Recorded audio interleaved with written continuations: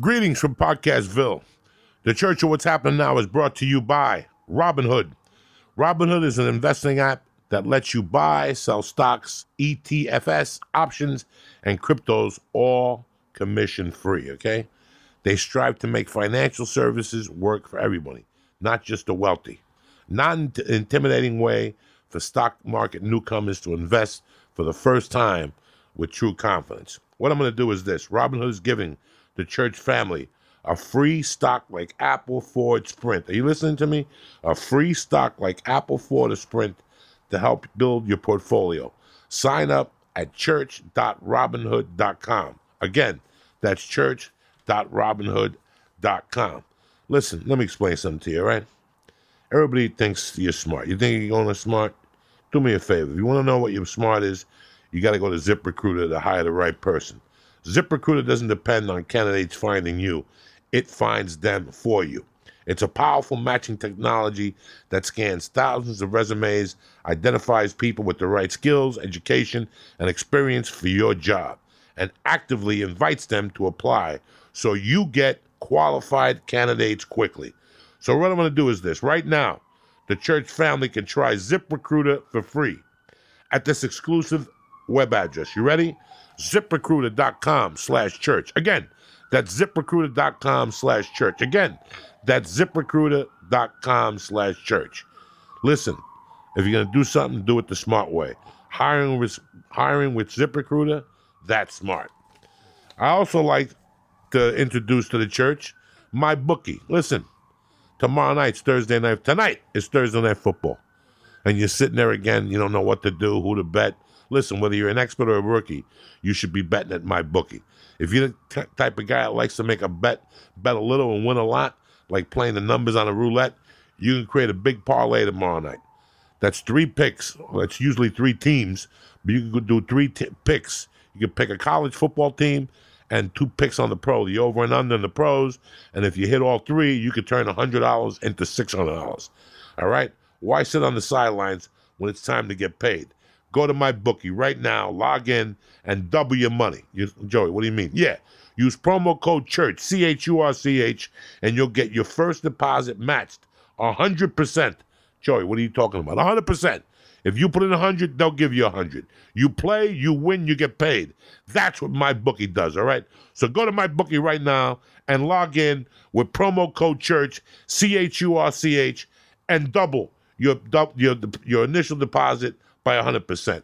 Kick this motherfucking muley. I still remember this album coming out. Like, that's how old I am. And like waiting around because it had been 3 years since they released an album. His kid died. And really nobody knew the future Led Zeppelin. Physical Graffiti was a fucking masterpiece. But when this came out, we took beatings for this. Because no matter how good it was, there was always a Beatle fan that said, don't worry about it. The Beatles are getting back together. Greg Garcia, what's happening, beautiful? How's it going, man? How you doing? Sorry I didn't make you bash. I was telling you about my cat last night walking around. Oh, my God, yeah.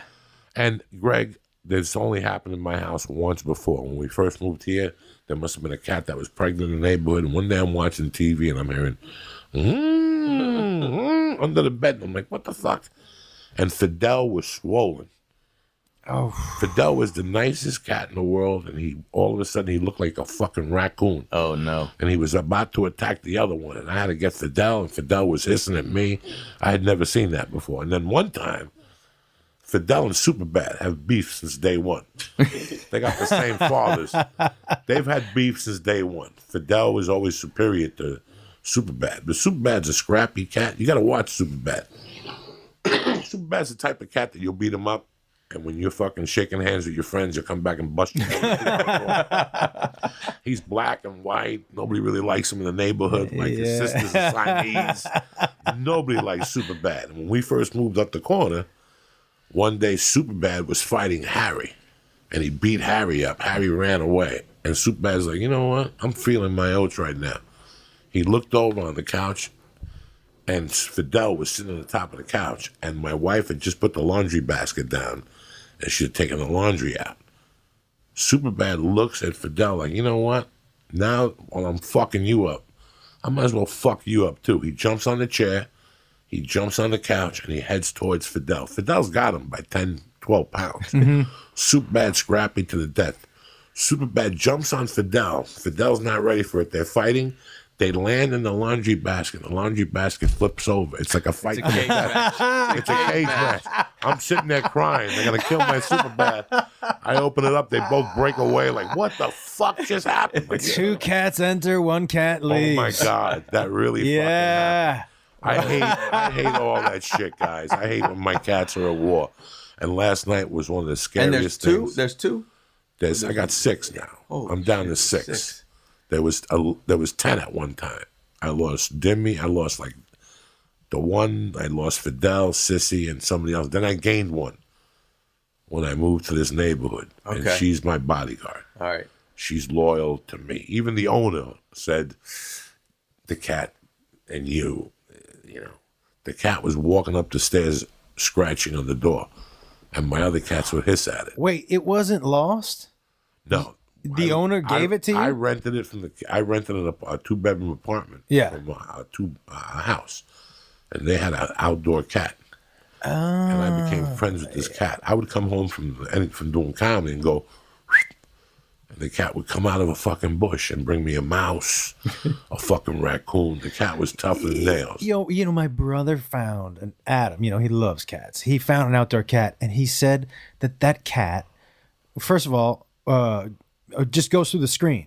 Like if the screen's open, she just cuts a hole in the screen, comes in, but with like outdoor animals. Oh yeah. But kills them and eats them next to my brother, like she's Just proud comes of up to it. the table? Yeah, no, just when my brother's sleeping, he'll wake up because he hears the cat eating a dead animal. It's like a present to you. Yeah. They bring you. They're so loyal. They're bringing you their prey. It's fucking crazy. When you live with a cat, you live with a fucking Killer. A killer. Yeah. After midnight. Once darkness sets in, when you're around a couple cats, you could feel it. They have a certain energy at night. It's very tough to describe. Living with cats and dogs is too, and I love them both. Yeah. If it was up to me, I'd have 20 of each. Do you remember? I used to have this huge Saint Bernard. Oh my God, sure. But he looked like Beethoven. You know, all the kids and everybody thought he was gonna be super friendly. But he had been hit by a van in the head when he was like a puppy, and it turned him super mean. Yeah. So you remember people used to run up to this 140-pound dog like, "Hey, it's Beethoven," and I used to always go, "No, slow him down." He came so close to biting off so many little kids' faces. It was fucking crazy. He had a dent in his head. So whatever side of the head that he got hit on changed his like emotions entirely. How do you deal with that on a daily basis? It was fucking, he almost bit off my cousin Scott's nuts in my apartment. He hated him. And I could tell he hated him, but because I was in the apartment, he wouldn't do anything. But I could tell he put his head down and just kind of, I want to bite the fuck out of you, right? And we were moving me out of that apartment. And Scott and I were in the apartment together, and we were about to, walk out. And I was like, "Hey, I'm going to go get the elevator."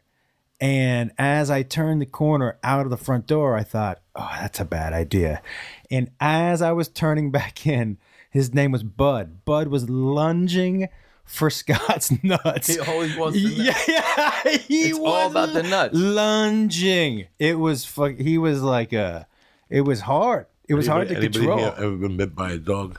A little bit on the finger, nothing crazy. Oh, my sister has this little dog, and I went home, and she said, "Yeah, come on over, and just, when the dog sees you, it's a little hyper or whatever, but, just ignore it." I was like, all right.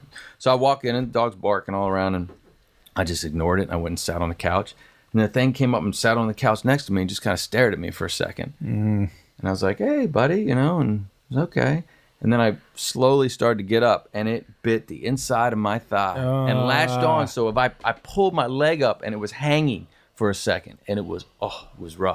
It was rough. Did you go for a tetanus shot and all that shit? I don't think I did What go you're for a supposed to do? Yeah, I think I'd had one. I think I'd had one. I'm really careful with mercy and dogs. Yeah. Because I was traumatized young. I got bit in the face by a German Shepherd at 5, 4 in the Bronx. And they kept telling me not to look in the mirror. Don't look at yourself in the mirror. And I remember just having cotton and taking the cotton off and seeing a patch of my face missing, going, Jesus Christ. And not fainting, crying. Yeah. I was scared. I didn't know. But then I went on a rampage of getting bit by dogs because of the fear. Yeah. You can't have fear around dogs. So I would see a dog get fearful and they would bite me. So I got bit like 4 times after that. Good Lord. That's a lot of dog bites. I kept getting bit by dogs until I had you have to, what's that, fake it till you make it type of attitude. Yeah, that's it. You really have to believe it in your heart that you're not scared of dogs no more. Then I stopped getting bit. Huh. But I had such a fear that they would leave, like a dog would see me 2 blocks away and attack me. Because that's how much my fear was towards them. Oh, wow. And then one day I had to let the fear go from inside. And I'm like, that's what it feels like not to be scared. And they never messed with me again. Oh, that's crazy. One time I was doing a burglary and I had this dog. I fed him all fucking week. And then I had a burglary. He turned on me, that fucking Judas. All week I'm giving him double. What'd you feed him? Whoppers. Oh, shit. You give a dog a Whopper. They eat it in 2 fucking bites. They love it. They'd spit out the tomato. But everything else is solid. I must have given this motherfucker a Whopper every day. Did you show up with a Whopper the day of the burglary? No. See? That's why I fucked up. You know what I mean? By that time we built the bond. Yeah, but how do you not show up with the Whopper? Yeah, that's the most important day. By that time we built the bond. Apparently you know not. what? Apparently not. You made a very good point. I never even thought about that. You got to bring the Whopper every day. You got to bring the fucking Whopper. That's my slogan for life. You got to bring the Whopper every day. That's what I wake up and say to myself every day. That's what Harvey Weinstein said too. You got to bring the Whopper every day. He's getting charged with rape in 19 different states and shit. That poor bastard. They got him for rape in India. How can you rape somebody in India? You know what I'm saying? Even ISIS is looking for him for rape. That's their middle name. That's how you get into ISIS. You got to rape somebody. And ISIS is looking for Harvey. They got a poster of Harvey. Poor fucking Harvey. Where's he hiding these days? They just took a picture. No. I haven't seen one in a while. I saw one a while ago. They took a picture of him at a supermarket he's in reading. prison. No, they just took a picture of him at a supermarket reading one of the fucking mags. Just catching up, reading one of the Hollywood, reading one of the mags, one of the gossip mags. I guarantee he's looking at the star, going, "I didn't even come on her tits. I came in her mouth." She's such a fucking liar. No, I came in her asshole. Why is he saying that I came on her face? He's something because I believe he's getting accused by 25 women. I believe 25 women. It's a high number. 22 other women are just jumping on the bandwagon or something. You know what? I bet I wouldn't be surprised if you gave me a super high number of actual cases. I would not be surprised if you think about all the access he had to these girls, and on a daily basis. He had access to these women and women who aren't even famous now, who we don't know about, who aren't coming forward because people are going to be like, they're going to be dragged through so much shit.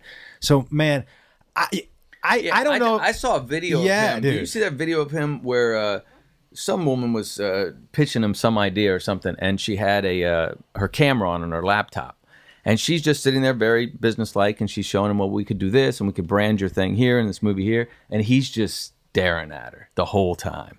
And then he says, yeah, we'll do that. So you gonna be nice to me? You gonna nice? And it's within a minute of sitting down with this woman. He has so much access. If you said the number actually is in the triple digits, I'd be like, he was in this business 20 years? Yeah, I fucking believe that. If you take your dick out 10 times a day, 3 people will suck. You ever think about that? If you go to 7-Eleven and take your dick out, some people throw a rock at you. So but eventually, if you take it out 10 times, three people are going to suck it. So what you're saying is your odds for getting your dick sucked and your odds for, in Major League Baseball, those are about the same odds. 4 out of 5 dentists recommend Trident. 3 out of 10 people will suck your dick. If you take your dick out somewhere 10 times, 3 people different places. You really think it's 10? I guarantee you can make it. You think it's 3 out of 10? If you can make it to 3 out of 100. If you can make it to 7 without the cops catching you. Thank you. You should get 3. You just got a free pass? Like a chubby man just came into Ralph's and took his dick out. Again? And he counted to 3. Nobody sucked it. He got in his car and left. And then he popped up in Culver City. You know, if you can make it to 10 spots in one day, that would be tremendous. One day? In one afternoon. Like, just take your dick out. Like, he left. Nobody knows what kind of car he had. Like, you could actually, because people looking for you with a gun. People looking for you with, like, a bag. Yeah. Somebody yelling. But you just walk into Whole Foods in the granola aisle, you see, like, 3 house moms with yoga pants on. You take out your dick, give it a minute. A minute? A minute. You got to count to 30 seconds. I don't think it's going to take that long. It's like Practical Jokers. That's the show we got to pitch, Josh. Well, Take out your dick. We got to find somebody crazy enough. Take out your dick for 3 minutes in the fucking supermarket and see who'll suck it. This year on True TV. I used to go to acting class. I'll tell you something right now. I would bet you this, because in college we used to take out our nuts at a bar, and and we would call it hanging brains, and we would see who could hang brains the longest. Well, nobody fucking notices. You know who notices? Other dudes. Other dudes will come up to you and go, "Hey man, your nuts are out." I'm like, "Yeah, dude, I fucking know. I know my nuts are out." Other dudes, but like no. Every time somebody said something to us, it was a guy who was like, "Hey man, your nuts are out." You know, I was thinking about something. Logistically, I know like 4 men that can press charges on me. Yeah. Because I used to wear jeans with, with holes in the balls. I was so poor that I would get a little rip. Dude, why fix it? I would sit there and show you my balls. And I still remember one day chasing Rogan with my balls out. And he was losing his mind. Like, nobody had ever chased him. He's like, "Joey, I swear I'm going to hit you." But he wouldn't turn around. He kept running because my balls are in my hand. I'm going to rub them on you. He could definitely take me to court. All right, so that's one, yeah. The first 10 for the first 10 years that I knew him, he didn't wear underwear and he had holes in his pants. He still doesn't wear underwear. I still don't wear. Sometimes. Yeah, now but I got a kid. But you had a hole in your pants for the first 10 years that I knew. Oh, please! I love a hole in your pants. If you don't have a hole in your pants, you ain't shit. I saw his nuts right here. Look at these right here. Count the holes. This is all from marijuana. 1. These are all because I smoke pot while I take a shit. Wait, you used to? Let's say I got these the other day. Let me tell you what happened the other day. I have a back bathroom. Everybody complains that they have a hard time taking a shit. I have a back bathroom in the office. I open the door. I could open the door into my backyard. So in the mornings after I have my coffee, a piece of nicotine gum, I give it like 20 minutes. I sit out there and I fill that pipe up and I start hitting. And when you cough, the shit flies out of your ass. So the other day, I'm sitting there taking a shit with my pants down to my things. I got my MeUndies on. I got sweatpants on. And dog, do you know that I went like one of those? Yeah. And an ash flew right out and flew right between my legs. And I could see the MeUndies going on fire. And I'm over there hitting my things. A piece of shit's coming out of my ass. You don't have to push no more. Like, nothing. Just take a hit off that thing, hold it in. And while you're blowing the smoke, it comes right out like fucking yogurt at Menchie's. You ever go to Menchie's and you press the thing? Comes right out. With the swirl. You don't have to wipe your ass or nothing. There you go. A little something for me on a Wednesday night. You know what I'm saying? I haven't farted in a week. You definitely just shit on that chair.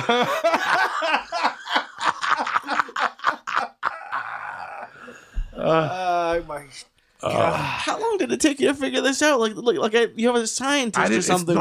It's not like I invented it. I went to the bathroom one day. I'm sitting here minding my own business. With the apple. Yeah. I don't understand. Yeah, they're going to talk about this in school, in Hundreds the of years third grade. I don't like Yeah. talking to people on the phone when you take a shit. That's disrespectful. Of course. That's disrespectful. Yeah. So I'm sitting there looking at trees. The elementary school's behind my house. I hear kids playing in the trees. That's nice. So I'm sitting there one day and I go, what else can I be doing while I'm sitting here? I got it. Let me kill 2 birds with 1 stone. I got the weed right there. Yeah. So I take the God, weed that out and I fart smoke smells. it. And when I push the first time, instead of going, nothing, you cough. And all of a sudden, just every time you cough, piss, you hear little pieces fly out of your ass. Genius. And I've been doing it ever since. I've been losing weight steady. You know what I'm saying? Dude, I thought I was sitting next to you on my plane ride from LA to Boston last week. This dude was lighting up the plane. Oh, I light them up on fire. I'm lactose tolerant now, so before I fly, I have a milkshake. Can I? Just to make sure I make my statement on the plane. Can I tell you, this dude, so first of all, he was trying to be sly.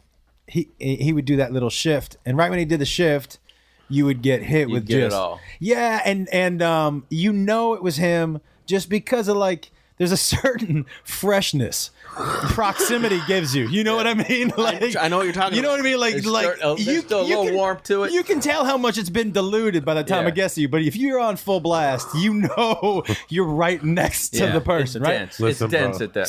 So he hits me, right? And the first one, I'm like, I'm gonna respect that. Okay, we respect, dude. By the third one, I actually, it was so bad. I said out loud, "Come on," right? He's looking on his iPad. He's got his headphones in. He never looks at me. Go on, look. He's gassing me the whole flight. We're at about the 10th time, and I'm not kidding when I tell you, this is how drastic it is. You know the pillows I have them over my face, so just my eyes are over it. And when he farts and I smell it, I put the pillow over my face and I turn and I look at him. Do you know this motherfucker never even looked my way, not once, like a fucking pimp. Are you sure Did Joe you was have on your the- flight? Did you have the window? Yes, Mistake number one. Never take the window. It was so I don't bad. sit in the window because then you're trapped inhaling that fart. The fan, the air conditioner is at your feet.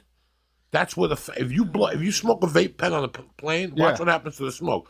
Go like this, blow it at an angle down, and you'll see it go right into the floor. So you're inhaling. Even if I'm I'm across from you and I'm blasting, you're inhaling. If half the fart breaks, like you know what I'm saying, like it's supposed to. like it's supposed to. Now, when I got on the plane, I make sure everybody's got earphones on. If I see everybody with earphones on, I'm going off. I even pivot the hips up. Do you? Oh, yeah, because I know how to pivot the hips up.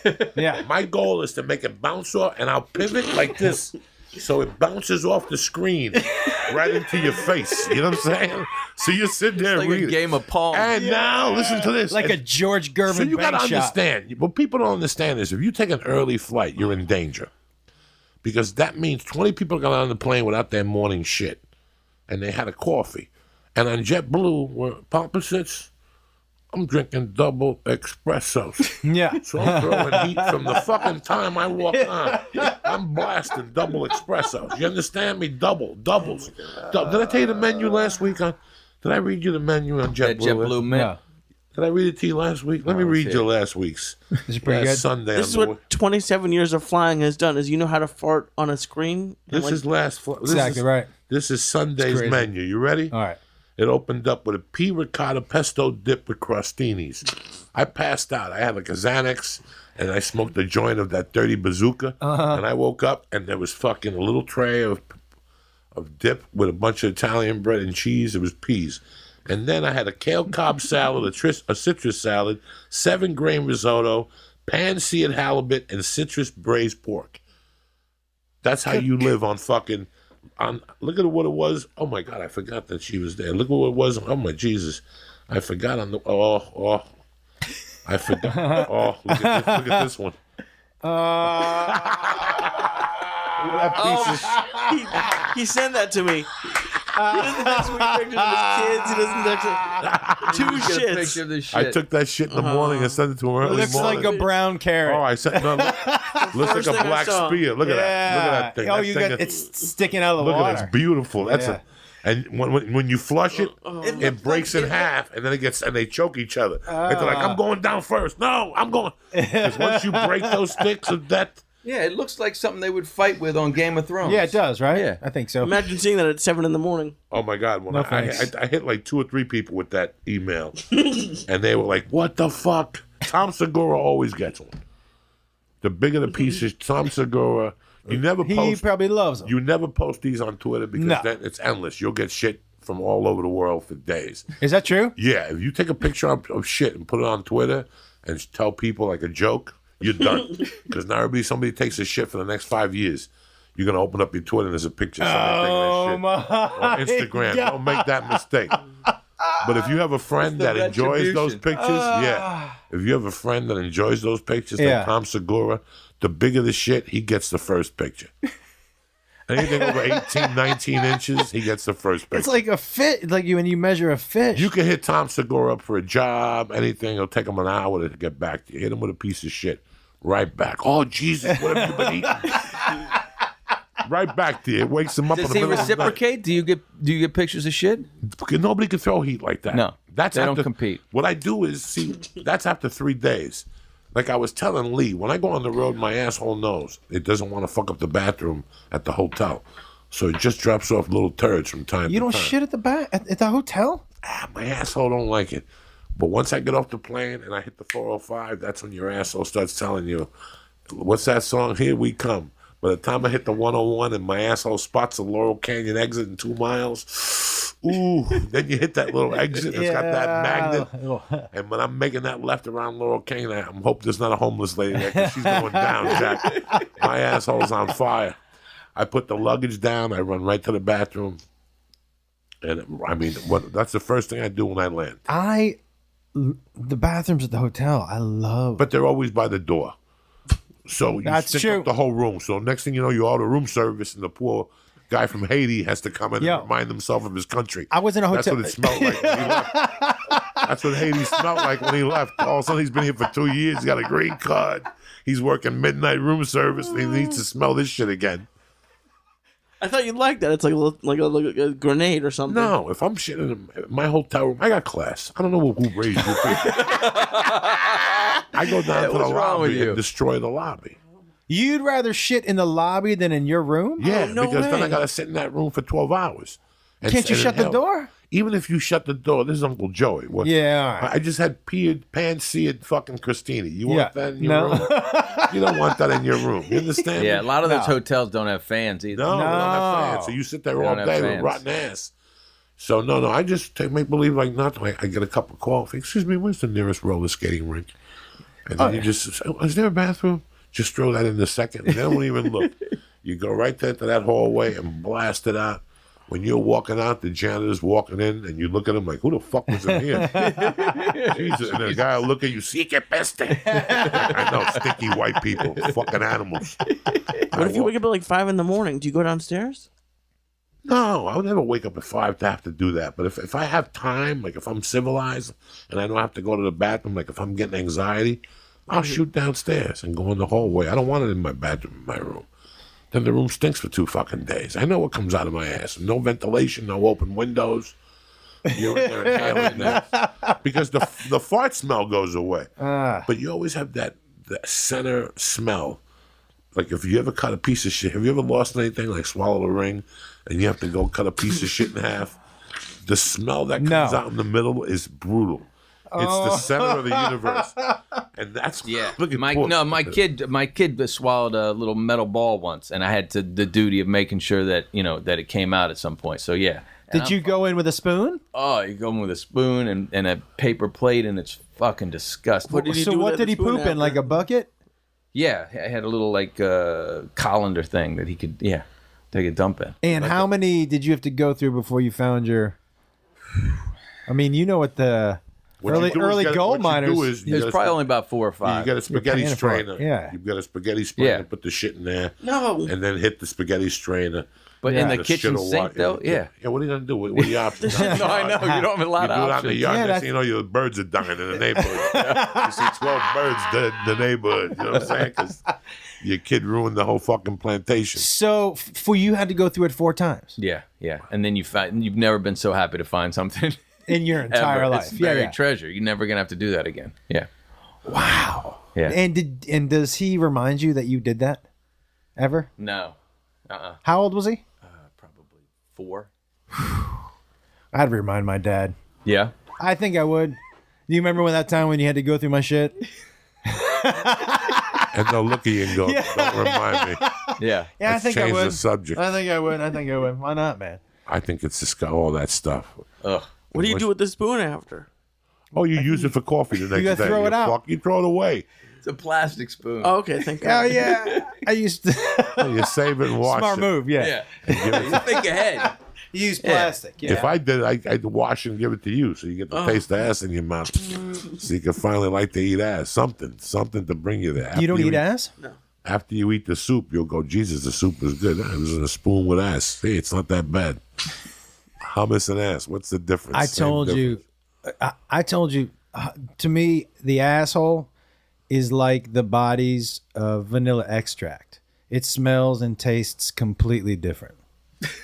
You know what I mean? Like, you know how vanilla extract, you're like, oh, that smells nice. And you taste it and you're like, that's bitter.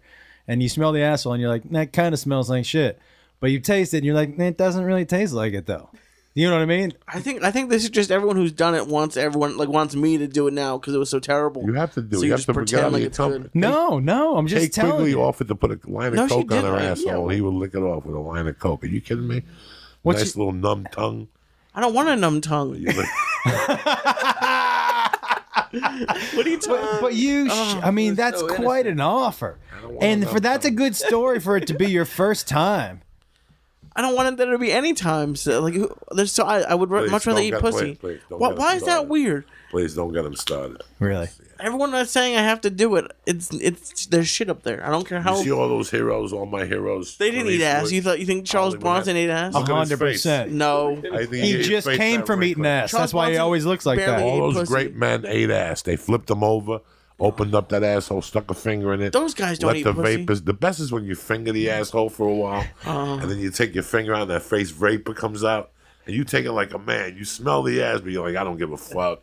I got 20 lines of coke in me. I've done worse. You know what I'm saying? You just get that first fume of kidney and fucking colon. Kidney. It smells like everything. Oh my god! You make can it sound so great, Joey. You can smell the liver without the onions. Oh my god. Greg Garcia, what's happening, doggy? I love this. This is fun. I just come and listen to stories. This is love fucking it. craziness. I love it. Now I gotta ask you something. Yeah. Because I've been telling a joke on stage lately, and I don't know if it had to do with you, if my memory's fucked up. Okay. When we lived in Seattle, don't tell them that I got beat up with the umbrella. I don't want to hear that shit again. Whose idea? Who was the promoter of that show? The promoter of that show Was the skinny weird guy? who drove up in the hearse. He was Tell he was people the what D- I'm talking about. So he was a DJ, and he used to travel around a hearse, and then he would bring his stuff in a coffin, and What was the name of the night? fetish night. Fetish night. Okay.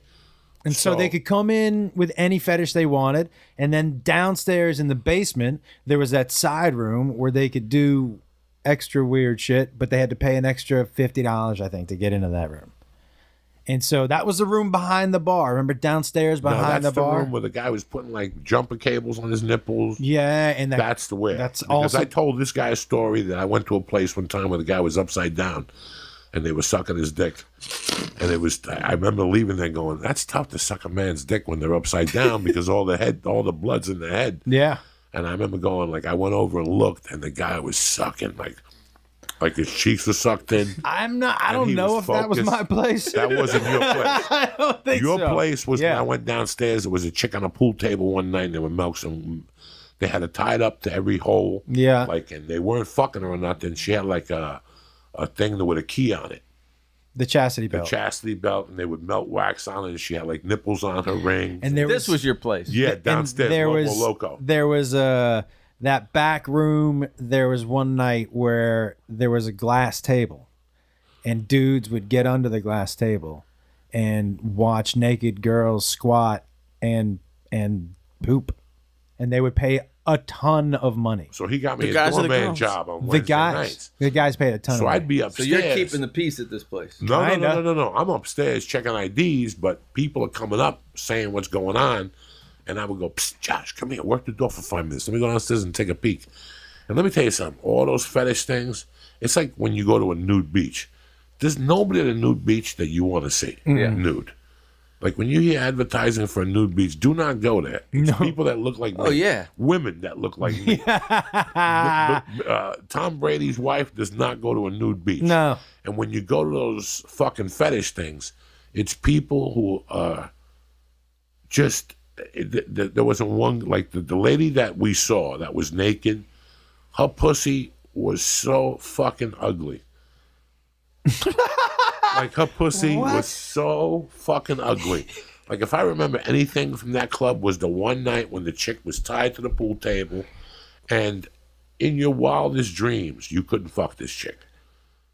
But they were all lovey-dovey. It was a scene where the ugly you were, the better you were in that scene. Yeah, I remember that show, was- Real Sex, on HBO, and they do like Not good-looking Oh, people, rough gross crowd, people. rough crowd. The woman had a gut like mine. Like at that time, I wasn't even that heavy. Yo, she but- had a gut.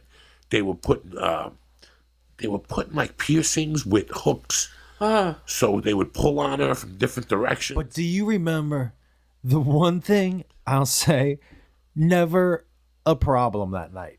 Do you know what I mean? You were security, but not really. Do you know what I mean? Like no, there was never. Out of all the nights that I had there was never a problem. And then you had an Asian night where you stole $1,000. But they were drinking Dom Perignon, and he would come home and go, "Here's $50. I stole $1,000." They were paying obscene prices for. I was like, "How much you want this bottle of creme de menthe?" Yeah. And they'd be like, $500. I'm like, you got it. $500 creme de menthe. It was ridiculous. Yeah. But there was a lot of security that night. Yeah, those nights there was a were outside. lot of shootings and shit that night. Yeah, that was Kung Fu night. Because it's Seattle, right? It was rough. It was rough. And those brothers ran it. And that one dude who owned the club, partially owned it when I first started, was part of the Korean mob. Jesus. And it was real shady the first 6 months or so that I worked there, until the Japanese guy took over, until Aki took over, and he was a real good dude. He was a really good dude. He just wanted, the reason that place got shut down. Remember, it got shut down because I was out of town doing a gig, and he decided to throw a party at UW, and just put posters up, all ages. It's not an all ages club. And I kept telling him. He was like, "Yeah, but it won't be a problem." I'm like, it's if you do this party, we're going to get shut down. And he was like, no, it won't be a problem because we'll make sure they're not drinking. I'm like, how are you going to do that? And sure enough, before I got home, he called me. They shut the place down. I'm like, yeah, you dumb. Because I had the sweetheart of a deal, man. Yeah. What did you do exactly there? He gave me 10% off the top because he was going to close it down. And remember, I was like, hey, dude, before you close it down, give me 3 months to try to turn it around. And he gave me 3 months, and he was like, this is going way better than I thought it would. What's it going to take? And he was like, how about 10%? And I thought he meant whatever his profits were. It was he wasn't a great business guy. He gave me 10% off the top, and I was like, that's good. And then I got to bartend any night I wanted to. I got to hire my friends. I got to set up I did everything. Yeah. He had a great lunch. Oh, dude, that Mexican guy lunch. He used to make chocolate. Mole sauce. Mole sauce. Oh, so good. Lunch at the place? Yeah, El Lobo Loco. He let me rename it. And I would go in there and eat on the arm. You know? Yeah. That's the way it is. Yeah. Is the woman tied to the pool table during lunch? No. That's This was a Tuesday night. Okay. Wednesday night. Wednesday nights. It was Wednesday night. That's a special. That's a So it was a special fetish night. night. That's pool Specialty night. night. Yeah. Okay. And it was. Because I just pictured now a lunch crowd. Yeah, it didn't play as well at lunch. But they Okay. also had Alex Rodriguez's 21st birthday party. Yeah, in we there. did. Yep. All right. You know, with women walking around with shots. There was also a night in there where they had a release party for the heroin chick. And I heard horrible stories that she had guys shooting her. The Kurt Cobain's wife. Oh, yeah. That they had a party for. You got to remember, this was downtown Seattle, and it was down the block from the bass player from Soundgarden's bar. The Central? Was it Central? It was no. So Lobo Loco had a parking lot next to it, and then you walk to the corner, then you cross the street, and if you walked 50 yards, it was somebody from Soundgarden owned the bar on that street at that time. So Soundgarden was never there, but people were always there. Yeah. And then if you walk the other way down the block, you hit the Comedy Underground. Yeah. Which was my favorite club of all time. Now, that fucking block and a half to the Comedy Underground, and I'm looking at you, and I have him. You could have gotten killed there. Yeah. Oh, yeah. You could have gotten killed Yeah. there. It was that bad, huh? There was something about it that you don't know what. It was heroin. I'll never forget one night. But it was really just there, man. It was that square. Just that Yeah, one it- stretch. Just that 1 3-block section. Yeah. Was a skit because I still remember you booked a club on a Monday night one time after the open mic right down the corner. Yeah. And we walked out and we were yelling at 2 guys that were getting into a fight. Like these guys were about to stab themselves and we're like, hey, fuck you. And they're like, fuck you. And they kept fighting them. And like the guy would stop and look at us like, I'm coming for you. Like it was crazy. Yeah. These 3 blocks. It was one of the best times of my life. Yeah. One of the best, funniest. How long were you guys up there? He was up there way longer than I was. 93 to 97 for me, right? Wow. No, 94 to 97. I walked in 95 and I made it to 97. Okay. Yeah. 97. I got arrested 6 times in 2 years. No, wait. Jacob was born in 97. I made it to the end of 96. Yeah, because I came in January of 97. Yeah. Jacob was born after that. Yeah. Fucking craziness. Because what year did we meet? 99. Okay. All right. Yeah. 99. You know what's funny is so the first TV deal that I got off of that one-man show thing, he was the writer for it. And he was being over. Oh yeah, some guy was supervising. A guy named Danny Jacobson was supervising him. So I saved that. I tell you, I saved that script. Yeah. That you wrote, and I read it the other day, and I was like, "This is still fucking funnier than anything I've ever written in my entire life." Like, Doubt that. Yeah, dude, it's still really funny. We had fun with that one. Yeah, but Danny Jacobson was bananas. No, he was nuts. Joey, they had this guy like I hadn't really done that much, and so they're like, this guy's gonna oversee you or whatever. But the guy was fucking nuts, and he didn't know what he was doing. Big ego. Oh, Real big ego. That's what I remember about him. I remember he was somewhere one night, and I knew he was connected to Josh, and I thought to myself, Josh might have a problem with this guy. And I didn't meet him. I didn't shake his hand. Somebody just said, that's Danny Jacobson. I'm gonna tell you something. Big ego. Yeah. Is he still around? Yeah. I think he did something recently, but I don't know. I don't keep tabs. I'm gonna tell you something I don't think I've ever told you. It might make you feel good. Yeah. So he handed the group his script. It was way better than I think Danny wanted your script to be. This is me just guessing. And after he read the script, which everybody on the team was like, this is a good fucking script. When Danny called and said, we don't need Greg anymore. That's basically how that went. Yeah. And said, we don't need Greg anymore. And I was like, we do actually kind of need Greg. This script is really good. And he was like, yeah.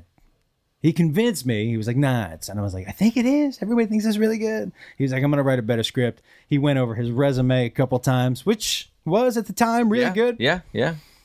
So every day we go over to his house. And by the way, he was the first dude that I ever thought, I can't believe how much weed this guy smokes. He had a drawer full of joints and a drawer full of just money. He had a dude that came over to type for us that he called Clacky. But he didn't tell me his real name. He was like, he's the typewriter guy, so he said his name is Clacky. We never put a word to paper. We were there for maybe 3 hours. He had a huge screen TV. He loved the Honeymooners. We watched a lot of Honeymooners, smoked a lot of weed, nothing. He was like, nah. And he was like, no, but for the meeting with the network we were at, there was a script promised. And he was like, don't worry, I'll bring it. It'll be good. I'll get it to you. It'll be good. I think maybe a day before the meeting we're going in, he sends everybody a script. And I get the script for the first time. Because I'm sitting around, I think I'm waiting for notes. I'm just like, all right, I gave my script to this dude I'm supposed to show it to. He'll give me notes soon. I guess he's taking too long to write it. Or read it. And then on my doorstep, there's a script. And it says written by him. Mm-hmm. And then me underneath him. And I'm like, what the? And I'm looking through it. And I'm like, this isn't anything that I wrote. And it went to everybody, network, everybody. Okay. We walk into the meeting the next day. Now, I will tell you this. So Danny had told me that Greg's script was not that good. And I knew that Danny's script was completely different than Greg's. So, do you know what I mean? I was like, well, maybe the one that I think is good is bad, and the one that I think is bad is good, because they are completely different. Do you know what I mean? We walk into the meeting. The network guy is standing. He holds the script above the table. It's me and Danny and my manager, I think. Drops it for effect. Bam! And just looks at Danny and goes, I don't fucking get it at all. and Danny was like, which part? He was like, the whole thing. He was like, what happened to that other script? His script. And it was a fucking scramble. It was a scramble. But I was sitting there watching what I thought was, because of how excited the network was, and this fucking guy watching what I thought was, oh, this has got a shot, to, as the script was dropping, that was mimicking my career. Just, boom. Well, I don't fucking get it at all. I was like, oh my God. And that was Yeah, that's crazy. I didn't know that part of it. But it was, yeah. Yeah. What a crazy fucking business. But Yeah, I didn't know you right? got the script. I got it on my doorstep. I think they just maybe accidentally sent it to me. Or maybe he was trying to gloat and he was like, you want to read a real script? Yeah. Maybe.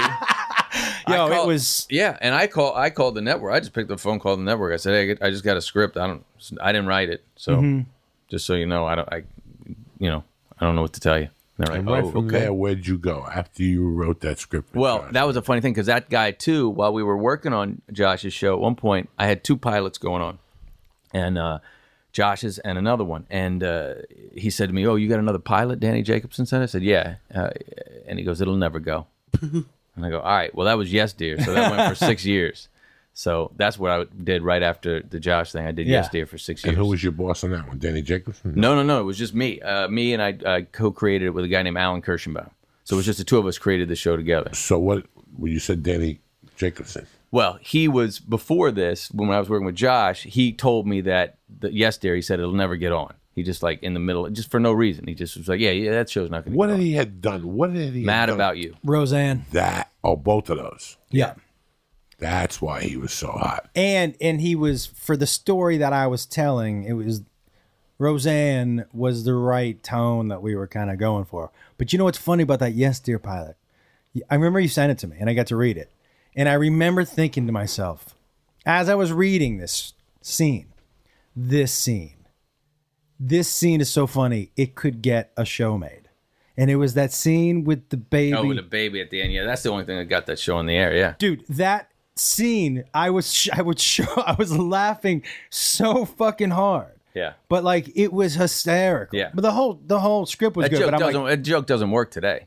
It's just too easy to manipulate, video and stuff like that. So it's a bit where a baby walks across water because these 2 idiots, they needed to splice the home video and what have you. And it's just a visual gag. But now, wouldn't work. Yeah, you just put a filter on anything, you do whatever and stuff. But yeah, they were trying to get away with taking the baby to the casino, right? Yeah, something like that. And so they had video, and they tried to replace it with something, but they made the baby, when they showed the wives to convince them that they weren't at the casino, they showed the video of the baby walking on water. Yeah, which they is messed it up. Which is a dead giveaway, that they.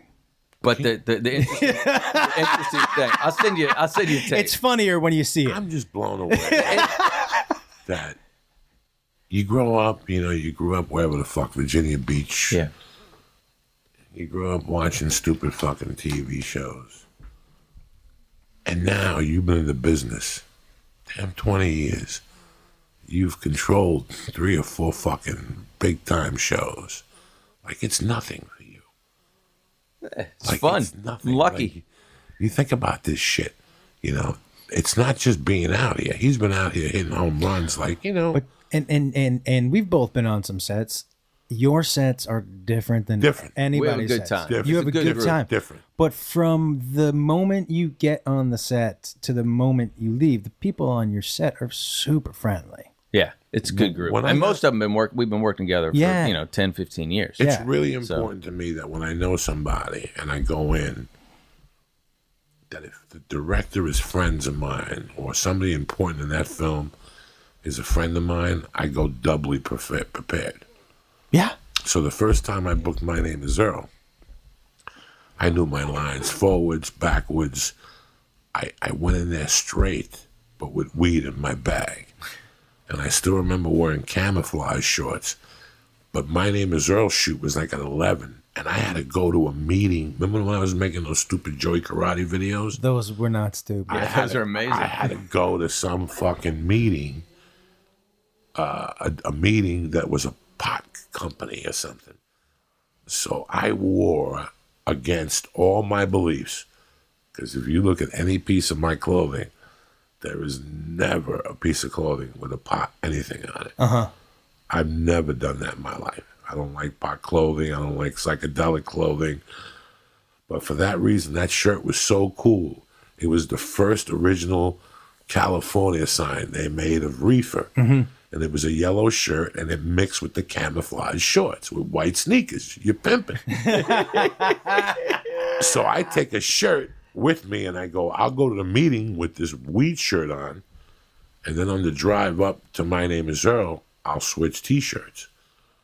I was so, they were going to give me money. I got so caught up with the video that I didn't realize I was walking with this weed T-shirt on till I hit the first AD, and she goes, cool shirt, right? And all of a sudden I'm on the trailer, and I'm like, what am I going to do? Should I? And my wardrobe wasn't in there. So I went walking around, and everybody started going crazy over my weed shirt. Like, everybody was like, man, fucking tremendous, cool. And within minutes, I smelled weed. And I go, I'm in a cool fucking set. Yeah. Like, we're okay here. Yeah, you will occasionally We're smell okay that. here. You also, without a doubt, consistently best food on set. The whatever trucks you're doing and whatever money you're spending, you're doing it. Andreas. Oh, so That's Andreas. damn Does it make a good. big difference? Like, Good food on a set makes a big difference. good food on a set makes it all worthwhile. But it shows you like that that the person that you're working for cares a little bit, right? They're putting a little extra into it. Hey, you're there so long. I mean, you're Yeah. there for like 14 You know, hours. Yeah. there's only a few people who give you cards when you shoot or give you something. Him, you know who else gave me something that I cried? I still have it. Dick Van Dyke. Is Oh, that yeah? right? I shot one of his Lifetime movies, and he gave me a bottle of something, wine, or Aftershave? something with a little note. Thank you for doing it, handwritten. That's the world. Yeah, It was it's great. $4.69 a day. Yeah. It was $4.69 a day. I played a bookie, and I cried every time I looked at him. And he finally came to me. He goes, "Why are you crying? Did you have a death?" And I go, "No. You were the first guy I saw when I came from Cuba on TV, and I can't stop crying." And he was like, "Really?" That's I crazy. learned how to speak Spanish by watching. He's like, "Really?" English. And he just became my, and then his son was working. It's those little things. Even when you work for Adam, a year later, he sends you like a blanket. I still got my longest yard blanket. Do you? Fuck yeah, I take it to the beach all the time. and shit. I got a guest book towel for you. Okay. Yeah, a little blanket. Yeah. They It's were giving them great. out last night. It's crazy how this thing came along called the $100 a day movie. And people really took advantage of that. And I'll never forget one night doing a pilot for AFTRA. A pilot for AFTRA. That was $100 a day. I had 2 scenes, but I told them I'll do it, but I want cash because my drug dealer. And what time is my call? And what time am I getting out? Because my drug dealer closes at 1. You better, bitch, better have my money. And I'll never forget going up there the first night, and they had nothing. They had nothing. What do you mean they had They nothing? had an apple, Oh yeah. No, that granola is bar, that's oh, bad. so- something yeah. else. Those granola And bars. the next night I went up there and it looked like the Taj Mahal because the after guy was there. And I told the guy, I go, big difference tonight. And he goes, what are you talking about? I go, last night, this was a pizza shop. They didn't even have pizza. And he gave me his card and he goes, from now on, you go on any set. And they're missing that. Because I started talking to the guy thinking he was Joe Schmo. Yeah. And the guy took a liking for me. He goes, here, take my card. I work for AFTRA. Next time you go on a set and there's no food, call me fucking immediately. So I became the guy. The Whitey Bulger of craft service. I was the Whitey Bulger of craft services. Listen, dog, I did this movie that the director just recently passed away. Good guy. Oxy's got him or whatever got him. Good guy. But I'll never forget, like they told me when I got the movie that I was going to work 21 days straight. And I was like, I'm cool with that, you know. And the first day they're like, you know, you pay for your own lunch. You got to go off the set. And I had just done Spider-Man 2 where they didn't give you lunch, but they gave you $25 a day, and they really did give you lunch. Yeah. They really did give you lunch. And after the second day, I go, can I ask you guys? And there was nothing to eat. I go, can I ask you guys it started shooting on a Thursday. So Thursday and Friday, they sent us out to lunch. And I went up to the director, and I go, you really want us driving around if you only have 21 days to shoot this? And he goes, well, that's the budget that we had. So then we had to work Saturday. And Sunday I came in, bro. Now, let me tell you something. I'm shooting something on a Sunday. I'm taking a man or a woman away from her family on a Sunday. I'm going to make it a little special. Yeah. I'm going to make it a little special. Yeah. What I usually do plus some. You know what I'm saying? And I'm going to make it a short day. I'm gonna make this like a 3-take a scene day. It's Sunday. Why are we fucking around? I'll never forget going there. And at this time, I was very quiet on sets. I was a comic, and I didn't like how comics would act on sets. Like they would try to steal the show. So I learned to shut my mouth. There was no trailers. It was, and they had names in this movie at the time, but the main guy being the father and the fighter. That's how I met him. Okay. He lives right around the corner. The father and the fighter. Now he's on the fucking Broadway doing a play with Denzel Washington. Got it. I just bumped into him when he got back from New York. He was in the movie. And I remember going, no disrespect, I've seen you on the show with Dennis Leary. What's going on here? And he was from the Bronx, and he fueled my anger. He was like, I know, they don't have no fucking food. I've been in this business for 20 years. Nobody's ever sent me out for lunch. And this was like, we were out there, like in Scaryville. How many days are you supposed to be on the set? Sylmar, 21 in a row. Out in Sylmar? Out in Sylmar in a fucking stage sound with one. It was a true story. It was about AA meeting, the most popular one on Radford. It's Monday night. Where that's where if you want to sell a script, you go up there and make believe you're an alcoholic, because all the big time directors and stuff go in there. Like that's what. Seriously, the guy who got this movie made was a guy who played an alky, went to that meeting on Mondays. Got it. Oh, no networking. Shit. And he would network. It was all heavy-duty people. Monday nights up there is everybody. The guy from Office and the Gentleman, do you suck dick? All those, the black dude, he's up there. All the top Hollywood heavyweights go up there because it's their own little circle. It's a true story. In the 70s, there was a robbery, and the two people went into the meeting and hid in the meeting and held everybody captive for 12 hours. This guy found out about it, wrote a story about it. So when listen to the weirdest thing, Greg Garcia. When I did the episode with you of Let's Light 'Em on Fire. Yeah. If you look at my tooth, it's black. People think that the makeup department did that. Yeah. That was my cocaine habit. Okay. The drip was already starting to eat this enamel on the tooth. And I caught it, and I went to a dentist, and the dentist was like, it's going to cost you. It was a day before Christmas. He was going to cost you $1,500 to do it. I go, I got $500. He goes, done. I'll see you at 8 in the morning. But that black tooth was starting to rot from the blow. And on that movie, I did the table read over here next to Aroma on Tahunga. There's a little stage in there. I did the table read, and there were some actors in that movie. The chick that played the mistress in Goodfellas was at the table read. The guy from Mission Impossible that died was at the table read. Jack was at the table read. There were some big names. And I'm sitting there going, I got to get this movie. This role is me. And they were like, we'll call you, And when I signed on, it was $1,000 a day plus 10 for your agent or something. Yeah. They called me a year later, and they're like, well, the movie's on, but it's $100 a day, and we want to take you out to lunch. And they took me to some shitty Chinese joint in the valley. They made me meet them like in Woodland Hills. Yeah. And there was 3 producers, and they sat me down. This is the first time anybody had ever had the balls to say this to me. We're talking, and they go, we want you for the role, but there's only one problem. We've heard about your drug problem. Oh, and I didn't say nothing. I go, it doesn't affect who I am, whatever. And they're like, listen, we're shooting 21 days in a row, and everybody shoots in every scene. If you're not there, we can't shoot.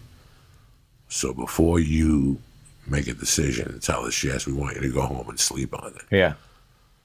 Because we're going to need you for 21 days straight. What year is this? This is 2007.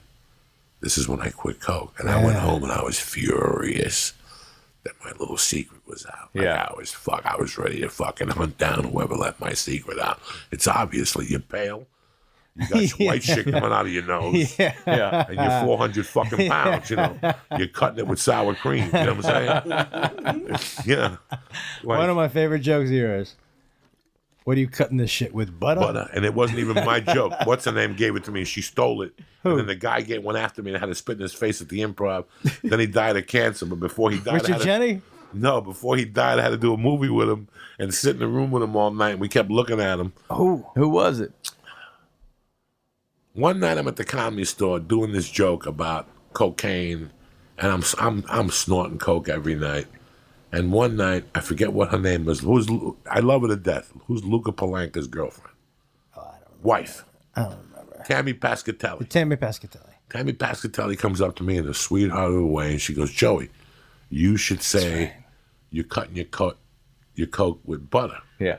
So 9 out of 10 for 20 years, Greg, I don't care who the fuck you are. You come up to me with a tagline, I'll tell you, yeah, but I won't really use it. Yeah. I'll think about it first. Something made me use it. Yeah. Well, it was funny. It's funny. Something made me use it. That's why. And a fucking month later, I'm getting threats from this comic, this old school Jewish comic, that I stole his joke. And I go, bro, I wasn't even around when you were doing that joke. In fact, he kept on it and kept on it. And every time he'd come to the Improv, he kept on it. I'd see him at commercial auditions, and he would say shit to me. And at that time, I had my little addiction. God forbid I smack in, I go to jail for 24 hours. I go crazy. I just want to snort coke. Sticks and stones will break my bones. If I stole your joke, I stole your joke. And I didn't steal his joke. I swear to mercy, I didn't steal his joke. And one night I went into the Improv. I had like $18 too short to get a 20 when I would smack you in the fucking mouth. Remember at the Improv, in the old Improv, the checks would be out. Yeah. So you could go through the checks. And Remember how many checks Drew Carey had there? Yeah, Drew Carey. Just sitting there. Oh my We would god. Just sit there for. Oh my god. We would just take two Drew Carey checks, deposit $30. I went in there like with $18, $2 short of a 20. And I had to go up on stage, and I found out they weren't paying me that night. It was one of those deals. And I walked in there, and that guy came up to me. And he squared up on me, and he goes, you stole my joke, dog. We're going to end this tonight. And I just looked at him and spit in his fucking face, and it almost knocked him over. He went backwards. He couldn't believe, nobody's ever spit in my face. Well, come close to me, and I'll knock you the fuck out. And I went on stage, and he created a campaign that I stole his fucking joke. But by the way, All this shit. But it's no. not. By the way, it's a joke. So the odds of somebody else, Well, he was a coke fiend. Yeah, And and that's at the the thing. Comedy Store in those days. is I'm sure So somebody he else in the '80s wrote it too. Yeah. So we had this war at the Improv. They have to hold him back. They got to hold me back. I pushed the manager, the whole fucking deal. I get suspended for 30 days, whatever. And I got a call from Nick Swanson. And he goes, do you want to be in this movie I'm doing? I go, yeah, I'll be down there Saturday.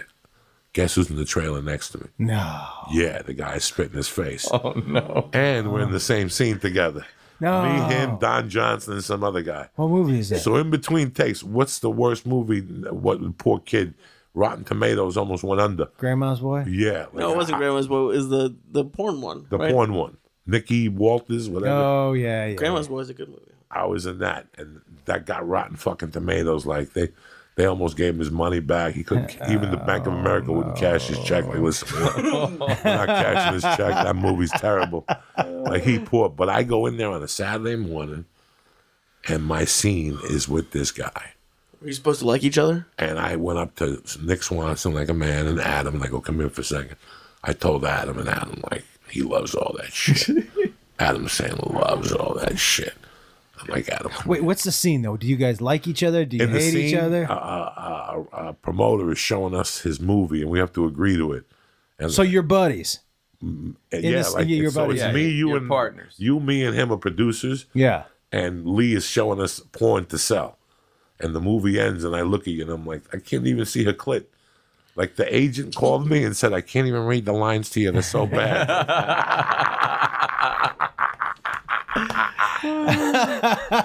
So I had to walk in with Don Johnson and sit next to this fucking moron. And the whole time, he was talking shit. Like, once they broke us for lunch, he kept telling Nick Swanson, that guy stole my joke. And at one point, I had to tell him.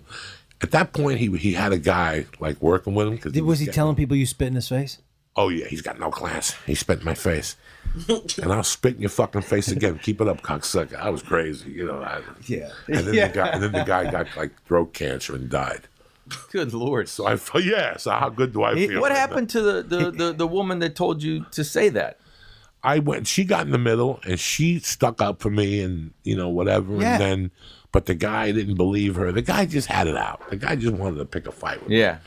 So that's it. He Gotcha. died of cancer. So wait, were you wishing cancer on him? Like, No, I didn't wish nothing for. All I wanted was for him to leave me the fuck alone. okay. You know, he went on. Remember, he went on Last Comic towards the end. He did okay. He was an old guy, and he went on Last Comic to 1 year. And he came in 16, so now that gave him some plug. So I walk into the Improv, and he wants to fucking pick a fight with me.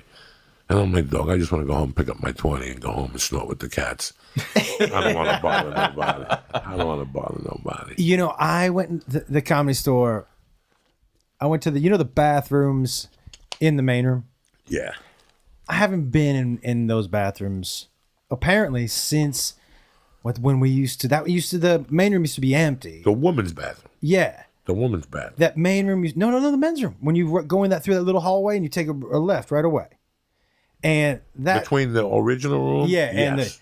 But that room used to be, the main room used to be empty most nights. But that was the bathroom that everybody went to do coke, and I hadn't been in that bathroom since, because I don't use the main room bathroom because it used to be basically set up for us to do coke.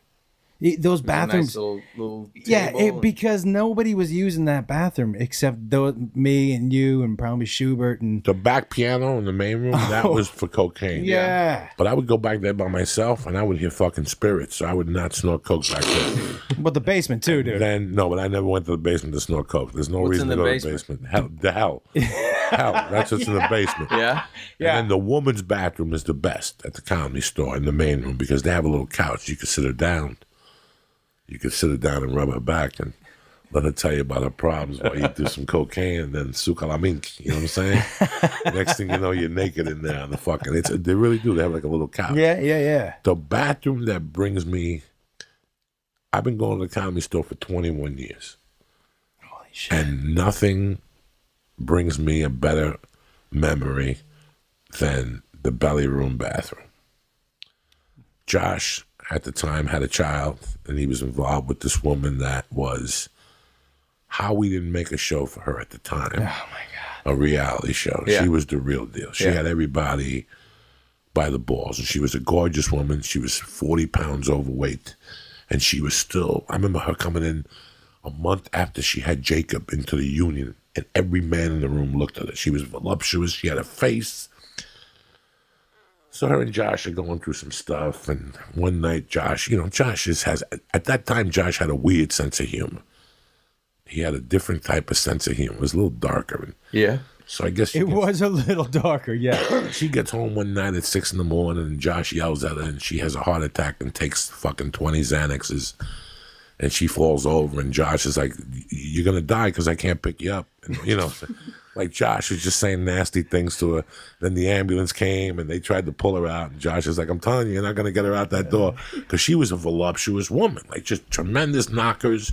She was big face, and she didn't give a fuck. No, she didn't care. She would wear a mini skirt. She didn't care. She didn't care. No. Yeah. Like you have to give her, like if I have to put a list of most memorable people in my life, she's in the top 20 at that point. Whatever happened between them was whatever. But for that time, she really would make you laugh from time to time. Not from time to time. She was funny. She was funny. She was funny. There was no doubt she was funny. I remember she used to take $20 out of his ATM machine every day. Listen, if you want to piss Josh, I've always said that they should do another Fear Factor and take a Jew and hold him back, like hold him.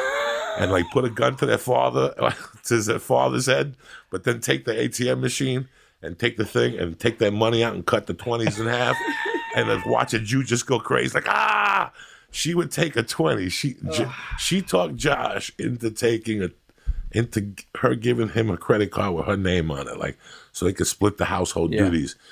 But she was taking out a 20 for lunch every day. She did clerical work. I could spit in his face and he wouldn't get as mad at that 20. He got so mad at that 20. You remember one of that his best bits of his life was about that 20. He said, "You know what that's like? That's $140 a week. That's $280 a month. That's $560 a month. That's how many turkey burgers I could eat." He had like a bit about it. Oh, I would so say to him, mad at her. and then I would ask him for a 20. just to fucking destroy him. Yeah. Like, because that's the lie. He would go on the computer. In those days, you didn't even go on the computer. Because here's You had to go the to fucking ATM thing. machine Here's the thing. and find out you were broke. Like, you didn't even know you were broke till you got there. Like, But Joe, you're missing the bit. I was making $1,000 a month. A month. So $20 a day was huge. was a lot of fucking money. And he you know was what I getting mean? pissed. His face was getting red. Like, I'm eating turkey burgers and fucking beans. And she's not Shay. $20 She a would day order she would fucking to take go at this out. clerical job. And Like, she would bring stuff home, and that's what she was eating. And I was like, you and know. everybody was tormenting him. The brother couldn't pay rent, but he'd order every night from what's that place? Sanku chicken. Sanku chicken, the fucking mixed bowl. It smelled like 10 Hindus in the apartment. That's when I would leave. I don't give a fuck. I gotta go. And then one night, like, he was getting tortured from all over. I'm living with him, mooching off him. The chick is taking 20 a day. And then there's long distance calls to Compton. And the only person who knows black people is his brother. You remember that The only shit? Do you remember that shit? I walk into an argument in the house one night, and he's like, I didn't call Crenshaw. It was because Crenshaw. It was Crenshaw. He yeah. had and that day, they charged you. Yeah, you had to pay. Yeah, anything outside that area. You had to pay like 55 You get that cents. bill and you just see like 10 cents, 12 Right. cents. Yeah. Just add it up. So he had a black girlfriend in Crenshaw. And I'll never forget Josh was going like, wait a second, Jonathan. You're trying to sit there. I'm walking into this like excited. I got a $20 bag of Coke. I'm taking Josh with me. Malia's going to babysit. You know, we're out. And Josh is like, so you're trying to tell me you got a black girlfriend, but you're not calling Crenshaw. And he would sit there and go, Yo, just because I have a black girlfriend doesn't know I know any other black people. And it was just fucking hysterical. Do you remember the other part? I go, you teach at Crenshaw High School. Yeah, it was hysterical. That's not you. You're not making that call. He was like, Still nah, denying. it's still not me. And I'm like, okay, well, that's a pretty strong denial. I mean, I don't know what else to say. Yeah, but I was the craziest. He would deny it to this day. He would deny it which I respect. Yeah, but once he's in, he's in. But you know what? Here's the thing: is that like when there's a lot. Okay, a friend of mine just came to my show in Boston, and when we were like 14 years old, there was one of these big town tennis tournaments, and we were in it, and we ended up playing each other, and you got to referee your own match. He's been cheating the whole time. Whatever. So, match point. I serve. He swings and he misses, and he goes, do over. And I'm like, what do you mean? And he goes, do over. I go, why? What do you need to do over for? He goes, you didn't see that butterfly? I go, what? And he goes, that butterfly. I go, I didn't want to hit it with my racket. We got to do a do-over. And his name's Anton. I go, Anton, there's only two of us here. One of us is lying. Like, we were both looking at where the ball was.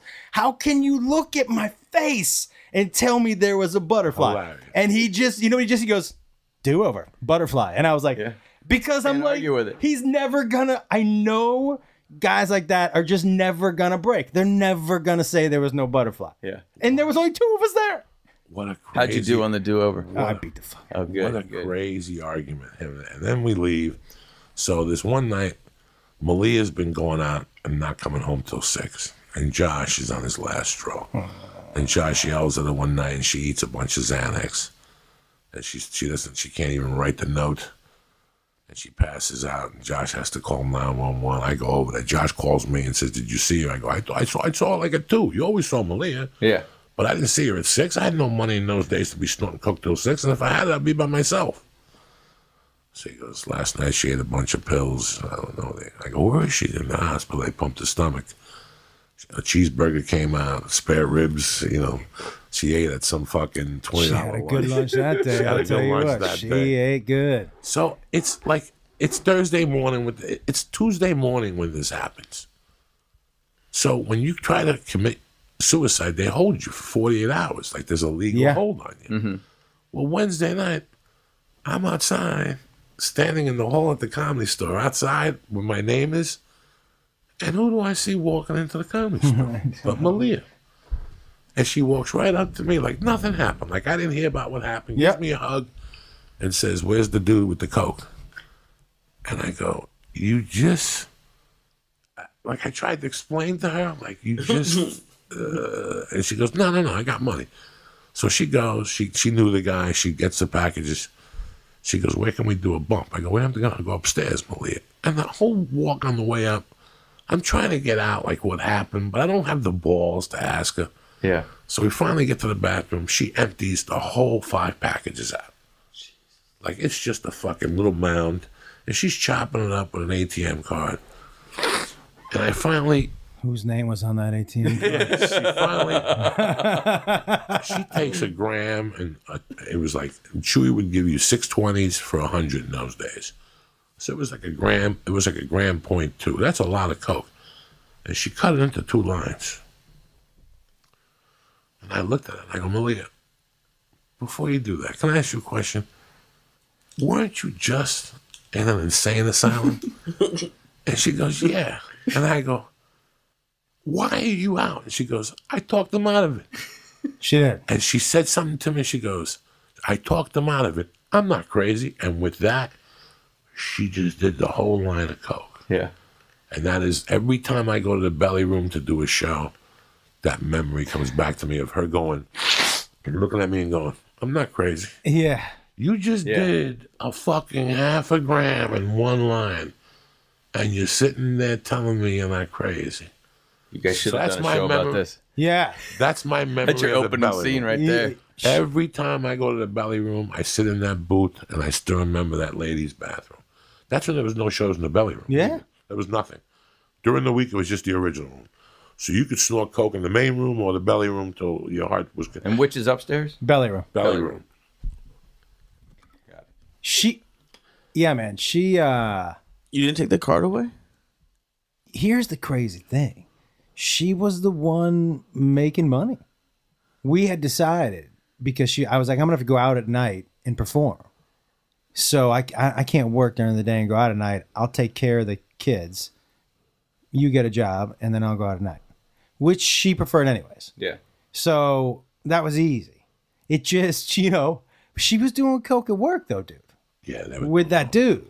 What you do? What A job boss. did She you had a have? boss. That's right. A boss. Yeah, and one of yeah. And a girl. They had a boss. She had a boss that was into coke, and then the boss was buying coke. That's how she was getting some of her coke. Yeah, I think so. And what did they do? She worked in an insurance office or something like that. weird. Yeah. Something like that. She worked maybe in an insurance office, but it wasn't my healthiest relationship. I hope not. No. And then, no. It gets better. Then Josh Wolf launched a company, a peanut butter and jelly corporation. Yeah. I've heard about I still owe it $250. Yeah? At I got least. an outstanding tab because he had Yoo-Hoos. Yeah, you ate the shit out of those Yoo-Hoos. He would come back Yeah. and go, there's 3 Yoo-Hoos missing. Oh, I can't. And I could Yoo-Hoos. drink Yoo-Hoos like a motherfucker. I'm surprised it's only 3, to be honest. Oh, he was 3 killing a day. You just I had a was- cooler and you moved around town, right? Or Well, they paged me. Yeah. And then we would make the sandwiches in the apartment. And we got shut down by the health board. really? Yeah, because Can't make sandwiches at your house. and not stuff. on the ground, my kids were putting the, I'm surprised he got found out. we were doing all right. You're doing well. Yeah, not well, but enough. Like when you're making $1,000 a month, if you add an extra Yeah. $400, that's a lot. Yeah. So, and I was trying to get air conditioning for my Saturn. You remember that fucking car? It had no air conditioning, and the St. Bernard used to ride in it. So you could either ride with the windows down, but the air, there was like a tornado of hair. Yeah. And so you would get out and look like a Wookiee. You know what I mean? Or you could roll up the windows, but if you rolled up the windows, it's hot as fuck. Oh yeah. And, And you're so- in there with the Saint Bernard. And the kids, sometimes I think some of them got so hot they just passed out. Like sometimes I'd be sweating in the car and I'd look in the back and they were just all asleep. I'm like, man, I hope I'm not doing bad shit to their brains right now. One time we took that car to like Havasu. Oh my god! And there was Tell him Dad couldn't be covered in hair. you gotta save this for one of your TV shows. Yeah. We took that car to Lake Havasu, no air conditioner. It's 114 the last hour. We got the sunroof open and the windows open. Just living on warm air and all the fucking flies and mosquitoes. Yeah. And there's a little Visine bottle there. When we get there, we're stoned to the gills, and Fucko here decides to put the Visine in his eyeballs. It was 108 degrees. Oh, Jesus. He's like, I remember that. And then I had the handicap room, you remember? And I didn't have a shower with a head. I had to sit down in the shower and it shot water at my chest. And there was a snake in my fucking room. And that gig, wasn't Brian Dunkelman with us? That we had. Wasn't Brian Dunkelman with us? First of all, you ready, Lee? Because Lee's getting into comedy. I just want to drop it on him. All right. It was $150 for the night. Yeah. And you had to drive down there, and you got $150. So you already lost $80 in gas. Yeah. Yeah. Like it was 5 down and 5 back. You had to go over the London Bridge. Yeah, Once you hit the London Bridge, yeah. $150. $150. That last weekend we went, we got them for $250 because it was Dirty White People weekend. That's right. It was the weekend when everybody goes down there. They jump from boat to boat, and you can see the chlamydia slugs. Oh, Did we have to? It's disgusting. Did we have to judge something? We had a judge and we like beached out on it. The funny thing was that What did you judge? like a bikini contest we're and supposed to, something yeah. stupid. But that was an ugly weekend because his cousin Scott had a party on that street. Scott was living with your other brother, and they were living in Hollywood towards Mimi's Cafe, up the corner type, by that neighborhood, by the Jewish neighbor with the bagels. Oh no, Gary and Danny. And Danny. No, it was Scott, I think. And then they were living there because we went over there one night and we listened to Santana. And we went there one night and the cops came at 2 a.m. We were all gagged up. And Scott went to the door. It was like 30 of us. And Scott went to the door and he knew the cops. He was on Party of 5. He's signing autographs. And the cops went away. We had to be in La Havasu at 12. So it was 2 a.m. We got fucking 6 grams of blow. We're like, what are we going to do? You want to snort those 6? Let's just drive all night. And we left. We stopped somewhere. We got a bunch of beers. Carol, the stripper. Oh my Me, you, Brian Dunkelman. It had to be like 8 of us, and 3 of us were performing. Yeah. We were getting 4 hotel rooms or 3 hotel rooms, so somebody had to share. Yeah, you could, and with the $150, $150. I think they only paid for one meal, right? When you were performing in the bar. Yeah. And so you got to. And if you drank, you blew your money. Yeah, that was it. Like if you found You the break brand- even. What do you mean? Yeah. If you drank, there's no way you're going to one of those gigs. And it was one of those gigs. There was a lot of those gigs. In fact, I just watched that movie where you go to the gig and the waitress would ask you what you wanted. And you're like, I'll take a beer and bring Lee a beer. And all of a sudden, at the end of the night, you get paid and they give you a tab. And you're like, what's this for? Oh, you're drinking. And you're like, the waitress asked me if I wanted something. You know what I'm saying? I Like, thought you were the guest. I thought you were the guest. And they're like, nah. It was like the Blues Brothers. Nah, we got to pay for our beer right here. Yeah. You know, like you got to pay. Your pay was $250, but the band drank $280. So I'd appreciate it in cash. Like that used to happen. Like I did this room one time in St. Louis with Jodie Furtick. Holy shit. She was the feature act, and I think they were paying her like $500 or $400. It was a Yoda room, but she's a fucking boozer. And I kept telling her, buy a bottle at the bar and drink it in your room. Not her. She would be at the bar, and I remember Sunday night she was crying. And I go, what are you crying about? And she goes, I owed them $72. I go, what do you think, those fucking beers were for free? Yeah. You know, a bar will give you 2 beers. Usually If 2. you don't abuse them, they give you 2 Yeah. drink tickets. Once they see you're an alkie, they're like, turn on the light, bro. Yeah. That's $7 a cocktail. We don't give a fuck. There's no comic discount. The last club I went to, I forget where it was, where they said, so you get soft drinks for free and everything on the menu half off. And I was like, what about bottled water? And they said, no, that you got to pay for water, soft drinks.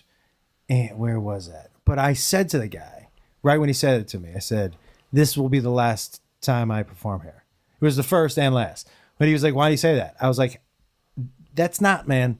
That's not like I have to pay for water. And he goes, well, I have to pay for it. I said, yeah, but you know, you're the only club in the country that makes people pay for water. And he was like, that can't be true. I'm like, that is so fucking true. There's a refrigerator filled with water when you walk into a room. But dude stood fast to it. Soft drinks, half off the menu. It was crazy. He wouldn't even not even a drink. If I was like, can I get a shot Saturday Night Late? I was gonna do a shot with the crowd. Charge me for it. It was fucking crazy. But I can't here's the thing. When I go on a gig, the hotel you put me up in tells me a lot about how you want our relationship to be. You know what I mean? That very first time you go, if they didn't spend the $20 extra that I know it would cost to put me in just a one step up, so that's an extra $60, 3 nights. If they don't want to spend that, then that tells me something about, okay. Yeah. You know how you're perceived by how you're being treated. And this is how we're starting the relationship. You know what I mean? Yeah. And so a lot of times I'm like, okay. And that also that tells me down the road, like, sometimes you have club owners. Sometimes you have club owners ask you for favors. And there's some guys I'll do anything for. And there's some guys that no. Yeah. Because right off the bat, they told you what they think of you. You know what I mean? Yeah, I'm sure that happens in your... You got to build that relationship it happened right off in the your bat. thing. When you first got Yes Dear. Yeah. People treated you a lot different than what they treat you now. Yeah. Oh, yeah, sure. And now they look at you and go, maybe I should have been nice to him when he was on Yes Dear. Yeah, but I also came up, like I started as, the lowest getting scripts and lunches and all that stuff. So for the most part, people were nice to me. So as soon as when I got the opportunity to be nice, you got to. Was there ever a set you were on when you were at that spot where you were that person ran a set where you were like, that's how I'm going to run a set?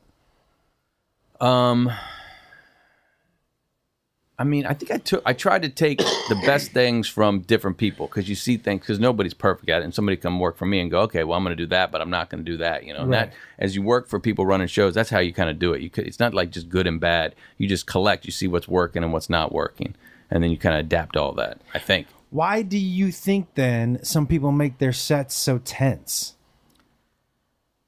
I don't know. It's so crazy to me, because you can walk onto a set and then people are just, they're not happy to be there. I guess if they're, a lot of times people get behind on these sets, they get behind, and now it's super stressful, and you don't know if you're going to have something next week and blah, blah. And I cannot ever let myself get anywhere near being behind, or I'll feel that anxiety then. So I'm like, no, I gotta stay ahead of this. And then I think it's from there you can be more relaxed. I think a lot of it sometimes is that. Well, you're up at like 4 or 5 in the morning sometimes writing. Yeah, sometimes I like to get an early start. Yeah. Like you. I remember I asked you, because you don't live necessarily close to your office, and I was like, "How's traffic?" And you're like, "I don't know. I'm in my car at 4 a.m." I'm like, what? You get there pretty quick. In there at 4 a.m. to write, but you're there 6 hours before anybody else. Yeah, those on those single camera shows, I did that because then I could look at what they did the day earlier in the writer's room, and I can read through it and put notes and whatever else, and then give it back to them when they come in, and then I can go to set, because you can't be in 2 places at one time. And a lot of times somebody's running a show, they want to be in the room and they want to be on the floor watching, the acting and everything, making sure that it's getting done the way they want it to, and then people in the room are just waiting, and so then that's when you get these terrible hours. So I would just get up early and go back and forth. That is it. So because in writer's room, sometimes you're waiting for whoever you are. Yeah, unless you have instructions or what's going on, then you can. But if you're waiting for notes, sometimes it's like you can just be sitting in front of your desk, just waiting for hours. Yeah, sure. So you get up early, do the work, and so because you want to get everybody. Again, though, dude, not keeping people there for 16 hours if you don't have to makes people happier to show up to fucking set. You know what I mean? Yeah, and also, like, I noticed, like, some writing rooms, you go in there and you don't know what you're doing all day long, so you just fuck around because you don't know. You're going to be here till 2 in the morning anyway. You know it. And whereas otherwise, if you just give them instructions at the beginning of the day, they're like, all right, as soon as we get this done, we're home. So then they see it in, and they have better hours because they get out of there. They don't stand around while people tell stories for 4 hours or anything like that. They're like, all right, let's get going. Let's get going. There's not as much gambling with dice in the corner and whatever else we would do. What do you do now? So now you sit... You wait to see if you get picked up. Do you do any writing at all? What do you have? I'll probably proactively be starting to think about season 3 of the guest book, just hoping that, something comes of it. And the good thing about that show is every episode's different. So even if I come up with like 3 or 4 stories for season 3 and they don't do it, I could use those stories someplace else because they're just random standalone stories. How many stories did you write for this season? 10. Did 10 scripts. Well, how many did you have? How many did? How big is your catalog? From the stories that I left in guest books, only 3 of them this season are in season 2, and then the rest of them I just sit down and come up with. Do you like it more writing these that are standalone episodes, but they also have through lines. They do a little bit. They have through lines. They have yeah, through you lines. watch the whole thing. Yeah, they have through lines. So do you prefer that, or do you like writing the show like Earl that kind of definitely had a through line? I like this one. I like this one because just the fact that you can do absolutely anything from one episode to the next episode. Yeah. You know. And then, you know, then they're all written too, and you can be shooting them, and you're thinking like, oh, okay, like we got to this one episode. Joey's in 2 episodes, and the first one he was in, I didn't know he was going to be in the one later, and then I was writing that part, and then I gave him a little backstory so it would make sense. Now, let me ask you this: what are we going to do? Because I'll put up 500. Yeah, but we got to figure out a way to let people guess what I did. Here's going to be the Here's going to be the problem with this. They aired it as a sneak peek last night. They showed me already doing it? Yeah. So they showed it. The real premiere is next Tuesday on the 23rd, but they did show something after baseball, like way after baseball, after the post game. They put it on. Nobody said nothing to me. I saw like one thing on Twitter. Somebody had a frozen screen. Of me? Yeah. Oh, yeah. Shit. Yeah. I don't even think it's like really a spoiler to say what you're doing. No, because nobody. Say it. All right, I won't say Fuck it. them. Make all right, them watch okay, all right. I'm proud of my work. Yeah, you know you should be proud of your work. How many takes? I don't know. We just laughed. 3 more than I wanted. We just laughed. Oh my God, we had a blast. I just laugh. I love. You know, I did an all-star movie about that Howard Hughes guy.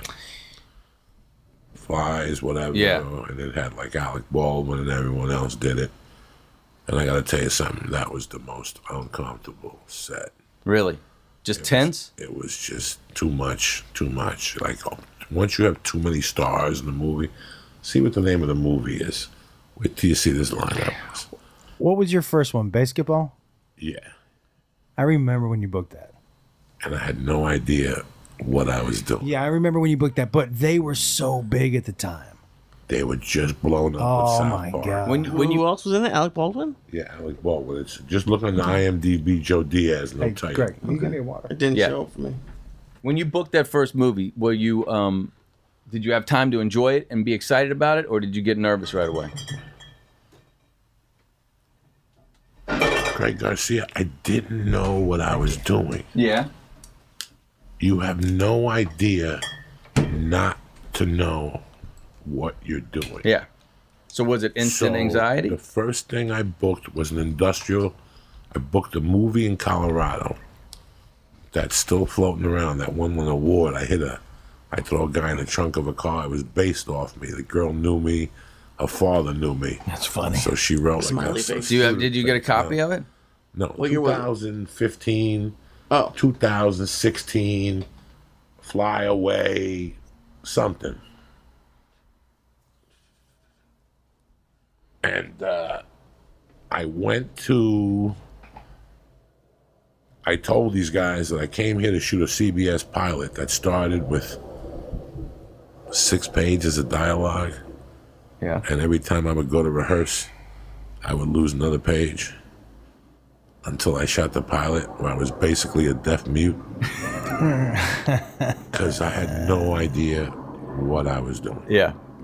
There was no formal acting. There was no...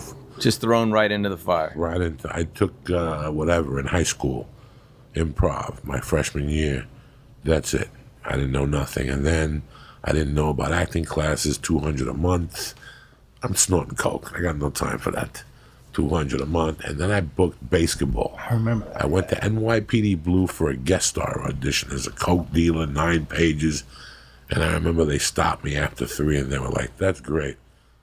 Thank you for coming in. Mm-hmm. Yeah. But it was a Boschko building, so it's a mile walk in those days.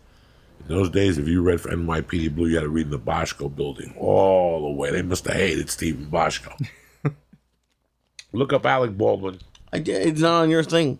All right, look up Alec Baldwin. Okay. And look up what movies he did in 2016, whatever. You had to be excited for him when you got that movie. Hughes. Oh, we were all really excited when he got that movie. It was $5,500 a week. Yeah. But they were, because they were, that was right around also, right after that fucking VHS with Santa fighting Jesus. Do you remember that? Yeah. That was their VHS. And then South Park was like crushing it. And they came out with that movie, and we were all like, "Oh, Joey's gonna be a star." Yeah. I went in for NYPD Blue, and as I was walking down the hallway, as soon as I hit the end, Libby Goldstein opened the door, and it was such a coincidence that I had a shirt Paris can wait. with with strings on it, and she goes, "Are you here for the audition?" Yeah. And she gave me something, and I read. She goes, "You got 2 minutes." And I read it, and I went back and read it, and I didn't think of that. And I was living in what's now when people come from other countries. A hostel? The hostel. It used to be a $6 hotel on Schrader. Yeah. In the middle. I was staying there, and it was like the phone call from Rocky. Like, is there anybody in the building named Diaz, Joe Diaz? And I had to run down to the payphone, and it was my manager, and he's like, "Hey, man, you booked basketball. It's 3 weeks, $5,500 a week. But you got to join SAG, $1,250. Yeah. I'm like, who's got $1,250? And I called Danny Robinson, and I told him my dilemma. He wasn't even my agent. Still doing it, by the way. And he called, he's got the hottest actor in Hollywood. Yeah. Tiffany Still Haddish. doing it. Still doing it. Oh yeah. How crazy is that?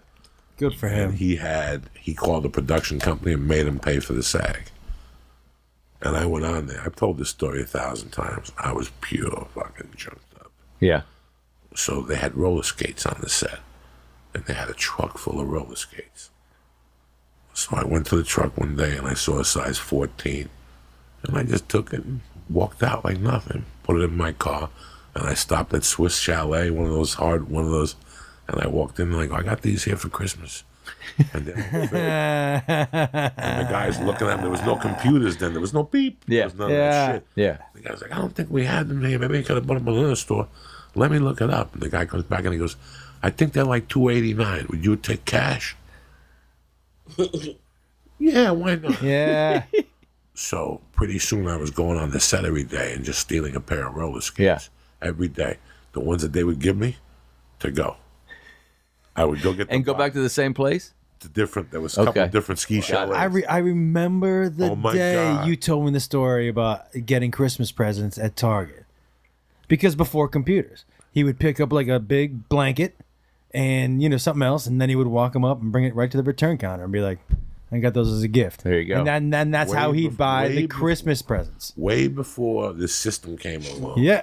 The one year I was broke. I never forget going into Toys R Us with nothing. That's what it was. Toys R Us. With my daughter.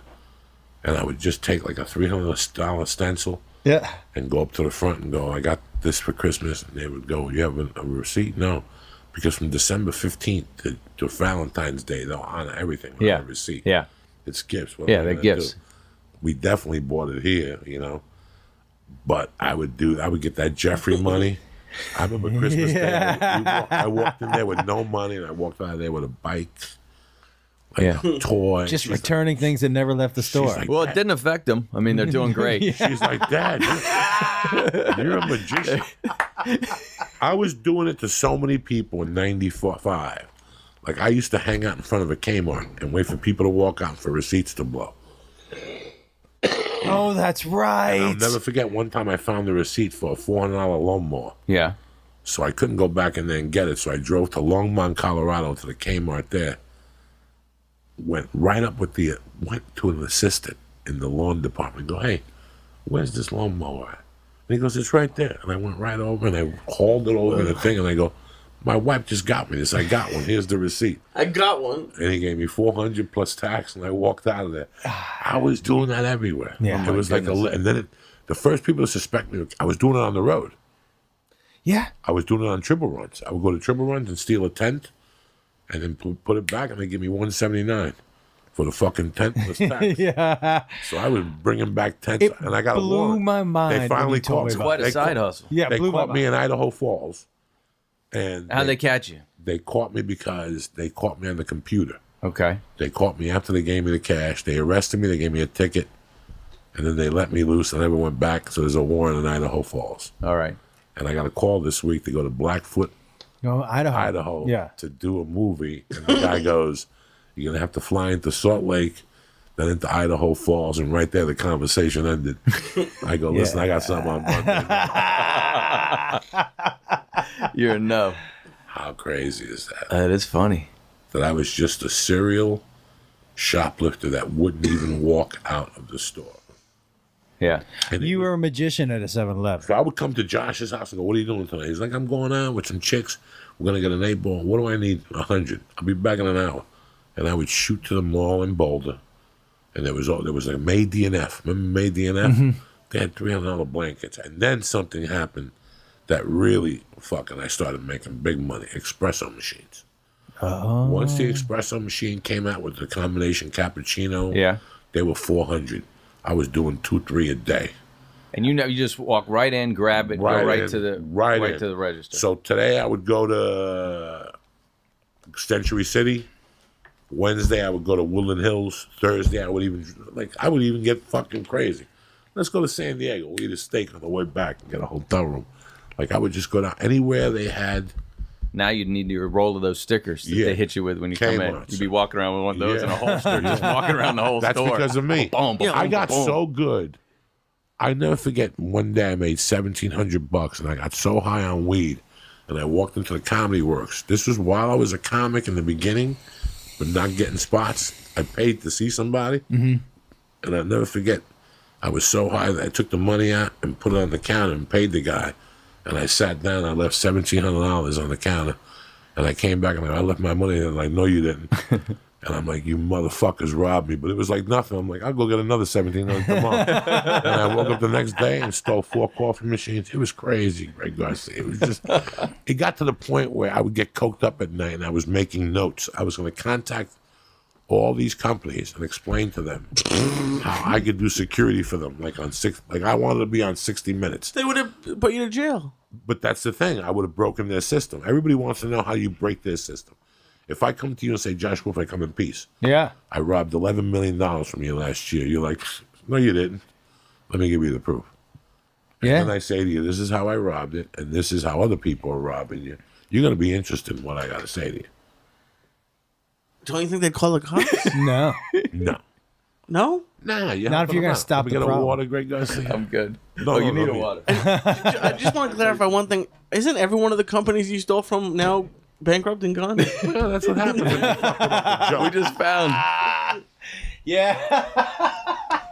Sears is the only one I never. Oh, no, don't. Yeah. You didn't steal. When I was on bail for kidnapping, Sears would put their CDs right by the door. Yeah. When I was a kid, there was a Sears in North Bergen, but there was also a Sears in Richfield Park, and they had car stereos that they would put by the door. If there was 100 car stereos, I swear to my mother's grave, I stole 98 of them. Every day I walked out of there with a car stereo. So I'm on bail for kidnapping, and the hottest album is that Bruce Springsteen 4 CD kit with him with the guitar. Yeah. 87, maybe 88. I don't know what year. I don't even know. Dog, I was stealing those every day. They were $49.95, but the CD store in town would give me $25.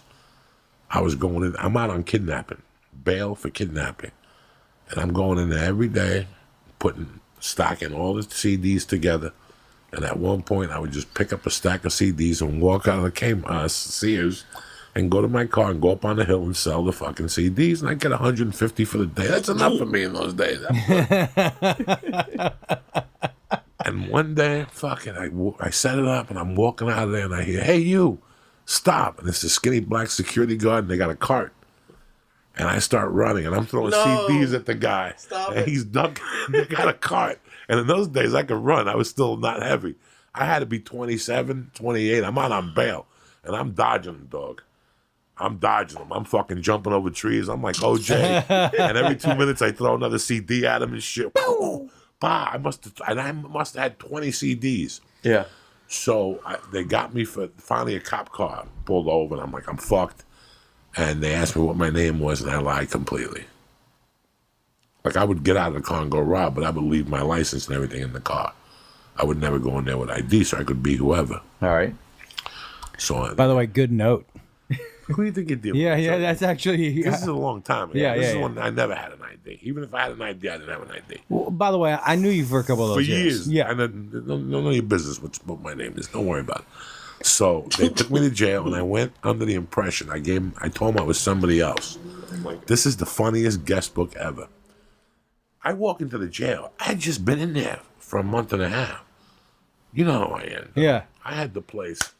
I would drink milk. I was running the Kool-Aid scam.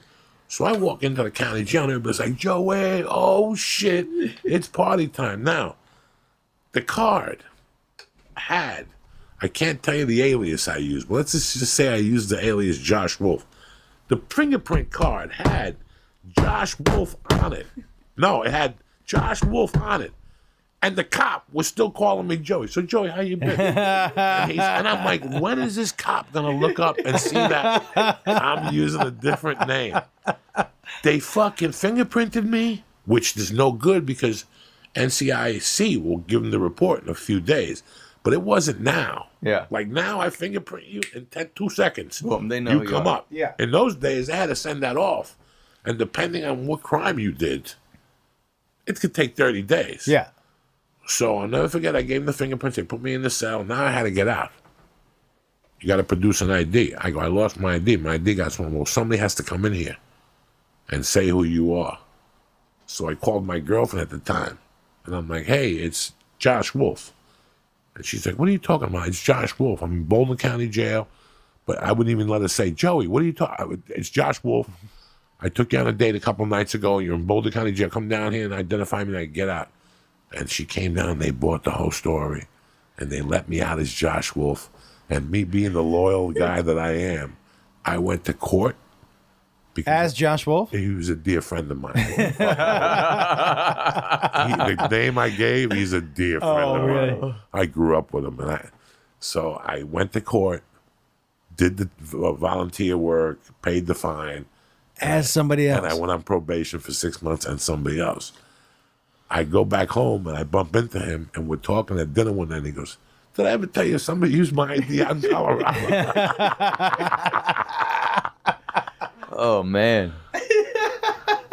That is And the volunteer service, the volunteer I did was working at the AIDS unit. For some reason, I go, I want to do it at the AIDS unit. And they made me go to the AIDS unit in town, downtown, and paint it. But because at that time, gay guys were getting with AIDS, were so getting ridiculed. It was 87. Yeah. People were still throwing bottles at him and shit. There was a cop there. This is how life works. We were having a conversation last night about God, 2 nights ago or something. And I said that I don't believe there is a God, but there's situations that lead you to places where you got to think back and go, there might not be a God, but there's something. Mm-hmm. So every day I would go to paint the wall. There was a cop there with a holster. First couple days, he treated me like a criminal that I was. But after that, he started talking to me. And he noticed I had a heart, and he had a heart. And when I finished painting after the 60 hours of community service, the guy turned to me one day, and he goes, you ever have a problem in this town, you call me. He goes, I know you made a mistake, and he gave me his card. And I kept in touch with him. You know me, Doug. Mm-hmm. I'm relentless. I would call him once a week and say, what's up? Everything's good. So when I went through my divorce, I started calling him. And I'm like, she's not giving me the kid. And he would calm me down and blah, blah, blah, blah, blah, blah. And one day, I had 2 felonies. And my ex-wife's boyfriend called me a spick. And I go, I could either go to jail or let this guy keep calling me a spick. I go, you know what? I'm going to go to jail, have my friends send me the fax machine, and I'll write jokes for Jay Leno. This is where my head was in 1995. So I fucking smacked the guy at a Safeway. And the cops came, and who was the cop that came? The guy. And he came right to me and took my story first. And the other cop was like, we got to put him away. And the guy's like, he ain't going nowhere. He called him a spick. We're in the city limits of Boulder. You can't use a racial slur in the city limits of Boulder. It's a free smack to the mouth. Free smack to the mouth. Because in 1988, a chick called J.J. Flanagan the N-word, and he smacked her. And he got away with it because it was instinct. Yeah. So they didn't charge me, but that cop, that's why I say there's got to be something out there. Because that cop, the other guy's holding his face with an ice pack. Usually a cop goes to him. Yeah? He came right to me. And I told him, I go, there's the motherfucker that's been fucking with me for the last 2 years. And I couldn't take it no more. And he got what he got. And I even put my hands on it. He goes, relax, you ain't going nowhere. And the other guy was like a white cop, and he listened to the story. Oh, he struck him. And he was like, my boy's not going nowhere. And then when they sent people to break my ribs that time, and they came, they hit my dog with the 2x4. I got the one guy and I hit him. That's the cop I called. I go, I got a guy here with a broken rib cage and fucking I just stuck my foot in his mouth. What do you want me to do with him? He goes, I'll be there in 10 minutes. Yeah. And he came over and we took a wrapper, like paint wrapper for the floor. We put him in the trunk of a police car, and there was no cameras in those days. We threw him out by the ambulance in Boulder. That cop was solid, dog. I still remember his name. He was solid. Sounds like a good friend. Yeah. Solid. Yeah. Didn't ask no questions. I told him the truth. I go, I was watching ESPN, a football game, and I let my dog out because in those days I had a remote control. We just opened the garage and the dog would go outside. And I heard them hit the dog. I came down and two guys jumped me. And I grabbed one of them and kicked him and hit him with the 2x4. And then I kicked him in the mouth and I could hear his teeth cracking. It was tremendous. So I couldn't dial 911. I'd just been on probation. Yeah? So I called him like a man. I go, Durf, these guys jumped me. Handle it. And he goes, I'll be right over there. And he came over and he kicked the guy in the stomach.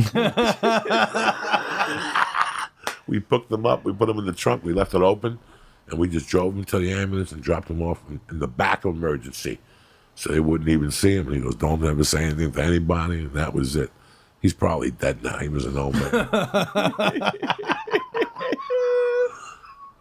But my secret died with him. Until now. Yeah. Until now. But who the fuck cares? All those people are dead and gone.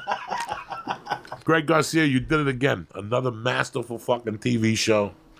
Premieres next Tuesday. Next Tuesday, we got you in the first one. Me in the first one on the 23rd. Yeah. And then a week later on the 30th. 2 weeks later. Two weeks later, you'll be in the fourth one, yeah. Jesus Christ. Yeah. So on the 30th, my Netflix special comes out. Okay. So then we got shit going on for a few weeks. And you just got a special you released. The special is on my website, comedianjoshwolf.com. It's called Father of the Year. It's $5. $5. Comedianjoshwolf. $5. That's it. Nobody knows nothing. Come on. Yeah. $5. Nobody gets their feelings hurt. No. You spent $5 on a fucking Subway, now get the sandwich. Yeah. You still got $15 from your husband for lunch. Exactly. Dog, it used to You're drop. good to go. Dog, I like bringing it up. I see how mad he gets. he would talk It about was- it constantly. And like I would ask him for $20. Like I would say, can I get a 20? And he would like look at me like, really? Like 20 was, you couldn't even say the number 20 around. You could say 19, 48. You know, who won the lotto last night? 64, Because 33, 20, 20. Let me tell you about fucking 20. it was because I just remembered the joke. You know what the joke was? Was it the one where because she called me a Jew? Remember, she was like, it's $20 a day, you Jew.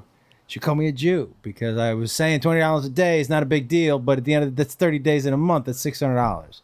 $600 is a big deal. $20 is not a big deal. And she was like, you just count that much because you're a Jew. And I was like, you think I count because I'm a Jew? And she goes, yeah. I go, well, you're Asian. You want me to say it so you'll understand? She said, yeah. I said, oh, you are spending too much money. You're not spending no more. I don't know how this relationship didn't work. Yeah. She hated that joke. You are spending too much money. No spending no more. She fucking. If I tell you something, she's the reason I don't eat Thai food. Yeah. Because she would never wash the dishes, and there was always flies. She hated washing dishes, dog. Yeah. If that bitch had to wash a dish, it would kill her, and it would kill Josh Wolf. Every time you saw Josh, he was washing dishes. Yeah. Because Josh wouldn't take it no more. They would be... How long did this last? Man. Well... 20 fucking years. Yeah. It was 20 years of abuse. No. It was 20. How old is Jakey? Yeah, but... How old is Jakey? 21. So it was 18 years of abuse. I remember when you got your first deal, she sent you a note that she wanted a Escalade. Yeah, she wanted something. Like she wanted like a $30,000 car. Josh was like, I gotta tell you something. I go, how's Malia doing? He goes, don't even mention that name. She called me. She said she'll leave me alone. But she needed a new car. Yeah, she wanted like a fucking $30,000 car. She was like, it never stopped. But you know what? I mean, you had to laugh. You had to laugh. You had to laugh. You had to laugh. But she was funny. God, she was funny. But like also a little bananas, you know? bit. Bro, Yeah, that like- bitch could sing like Mariah. Yeah. Yeah? Yeah, she could definitely sing. She could sing. She could sing. And she had funny. She said funny shit. And when she got drunk, she didn't look Asian. Just her eyes looked a little Asian. Mm-hmm. That's it. But everything else wasn't Asian about her. Yeah. But there was something about her that just made you fucking Dude, laugh. she didn't give a shit. Did not give a shit. God damn it, Joey. And you angled it up. You were the you were the TV You were the screen. TV screen. It's gonna bounce off to Josh. As soon as you see those chairs swerving, Yeah. you know it's coming for you. You let it happen. I wasn't looking at your chair I until the wasn't looking last at your second. chair last second. Someone listening has to work for OSHA. You have This no has to be situational awareness. You gotta have your head on a swivel over there, man. Man on a swivel, man. He's only 6 inches away from you. Oh, dog. He stopped doing this for a while. I don't know why he's back. I'm a professional, especially, like I told you, I get on the plane, I look around, I see everybody with earphones. It's every man for himself. I'm on a plane tonight. There's times, You are? There's times I'll fart and I can hear it with the explosion on the chair. My God. And I know the guy next to me has to like get the vibration. He thinks it's like Turbulence. turbulence and shit. Can't wait till I sit next to you next time. I'm gonna fart. You're not ever sitting next to me. I don't want you next to me. You're in the back of the dungeon.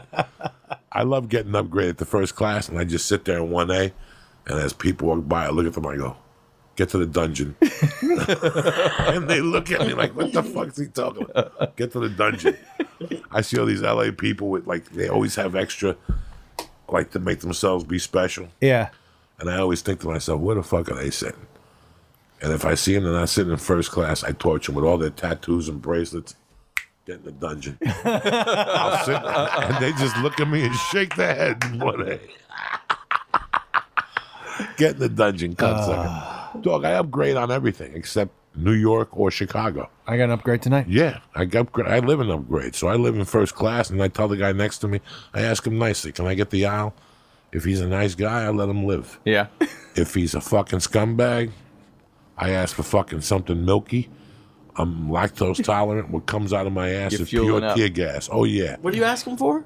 Something milky. No, like what? How do you determine if he's a good guy? Like to sit. Can He you could have switch the- with me? Yeah. Oh, 'cause if you're in the window. Yeah. Because I don't like the window. It gives me anxiety, so you're going to get fucking bombarded anyway. See, I love the window. I like to be. I don't want to be inside because I get anxiety, and then I got to pee more. And then the guy next to me fucking falls asleep, and I got to break his balls all fucking night. So I tell him that. I say, listen, if you don't want to switch with me, you're going to have a hard time. Because I'm going to get up 15 fucking times from anxiety to pee. And then if they say no, okay, I'm going to open up this asshole. and I'll get something on the menu that's got some milk in it, and I'll just open up a can of whip ass at them. Every time they smell it, What a threat! Their whole- I'm gonna open up this asshole. listen to me, their whole body shakes. Crazy threat. When you fart, Does anyone like switch seats with you mid-play? Like, okay, I'll do stop. it. Yeah. I've had You people- got it. I'll switch with I you. had about 6 months ago, I had an old lady next to me that was catching like horror. I went to like Texas or something. She was catching, and the problem is you don't shit that morning and you get on the plane. So the last 2 hours of the flight, it's those death farts that come out before you shit. That last couple of that they're real close to your asshole. This poor lady asked her husband if she could switch. Oh no! She had eaten like 3 of them, and she was. The best is when I wake people up Yeah. with a fart. That is when I know. You know what the best is? The best is when their makeup looks worse when they get off the plane. You're like, what the fuck? You know what I mean? Because their face has been scrunched up the whole time. So And they get that pillow like you Yeah. smacked in their face. Josh Wolf, I have woken up. I've heard people go like Yeah. in their sleep, like Just choking on it. especially in Mint. Because they have to wear goggles. There was a lady who was. I stood up to fart, Yeah. and she They're gonna kick you off a plane. not this last trip to Fort Lauderdale, the one back from Boston. Yeah. If you've been on Mint, Yeah. so Yeah. I had the solo booth, Oh, And the 2 or 4. I go solo. Yeah, you got to. 2 or 4 or 6. I went and I was blasting so many farts in the tube that I couldn't take it. Like I was in the cubicle by myself. The farts were going low to the floor. So every time like I bent over to get an iPod or something, I could smell it. It was just the root of the asshole, like 6 inches. Yourself. So I opened up the door and let it out. And there's this lady sleeping next to me. And I can see her. She's 4 hours up. They give you those things to put on your eyes. You know that, right? Yeah. They give you a gift pack on Mint. Yeah. Tremendous. Yeah. Toothbrush, the whole thing. Yeah. She's playing the game. She's deep in sleep with the goggles. And all of a sudden, when I got up, I turned. I make believe I'm getting something out of my overhead compartment. Yeah. But I'm also doing toe raises because I'm a fat dude. I don't want to get blood clots. So when I'm doing all that, a fart just slips out. And I'm making believe now, like I don't want to bring it back into the cubicle. Yeah. So I'm standing in the hallway, crooked in my cubicle, making believe I'm pulling something out. And all of a sudden, I see it. And she's swatting her nose like it's a fly, right? Like it started off with like, this just must be a fly. She was deep in sleep. And finally, dog, she actually like popped up. Like the whole fart got her. It was like the Exorcist. She took a deep breath of this fart, and her whole body stiffened up. And she took the goggles off and popped up and looked around. And I was like, "You smell it too?" Yeah. And she was like, "Man, that is terrible." I go, "I had to get up. I think it's him." And I sat back down. This poor lady sat there for an hour figuring it out. How bad. But the all-time best, I had to be 13, and I took the #1 bus from Jersey City from North Bergen to the high school. But that bus originates in Jersey City outside the methadone clinic. When we were kids, people would take the #1 bus to Jersey City, get methadone, drink it, then get back on the bus. And we were sitting towards the back facing him. You know those chairs where you don't face the front, you face each other? 3 people could sit in that one. Well, I was faced right opposite him. And I had been farting all morning. It's 8 in the morning. He's on heroin. His head is down. He's got drool from his lip to the newspapers, reading the daily news, and he's just passed out on the heroin. And I fucking took my hips and I pulled them up, just like I'm telling you. Oh, yeah. And he was like 4 feet away. And that's when I was addicted to steakums. I was eating steakums every night for dinner. 2 steakums with American cheese and a ride of French fries. What comes out of it, because steakums is It's just not real meat. It's just somebody's leg. Yeah. Like when you see an accident on the 405 and somebody loses a leg, It's EMT calls fucking steakums. They get a couple offers. Arby's. No, the meat in the can. Spam. They all got a call. Listen, I got a black leg. It's fresh. You weighed about 600, so you got like fucking 20 cans of Spam. I'm calling White Castle next, so get back to me. It's like, you know what I'm saying? They call Spam, White Castle, and like Wendy's, and they go, "We got this dead leg. Where do we send it to?" And Steakum. So, dog, I blasted one of those Steakum farts. But I remember like positioning my hips and laying back in the seat, and it hit the chair, and you could hear it just go. And it just went right to his nose, and he was passed out. And I remember he just went, like he just opened his eyes, and he went like this, and he was like, "What in the world is that?"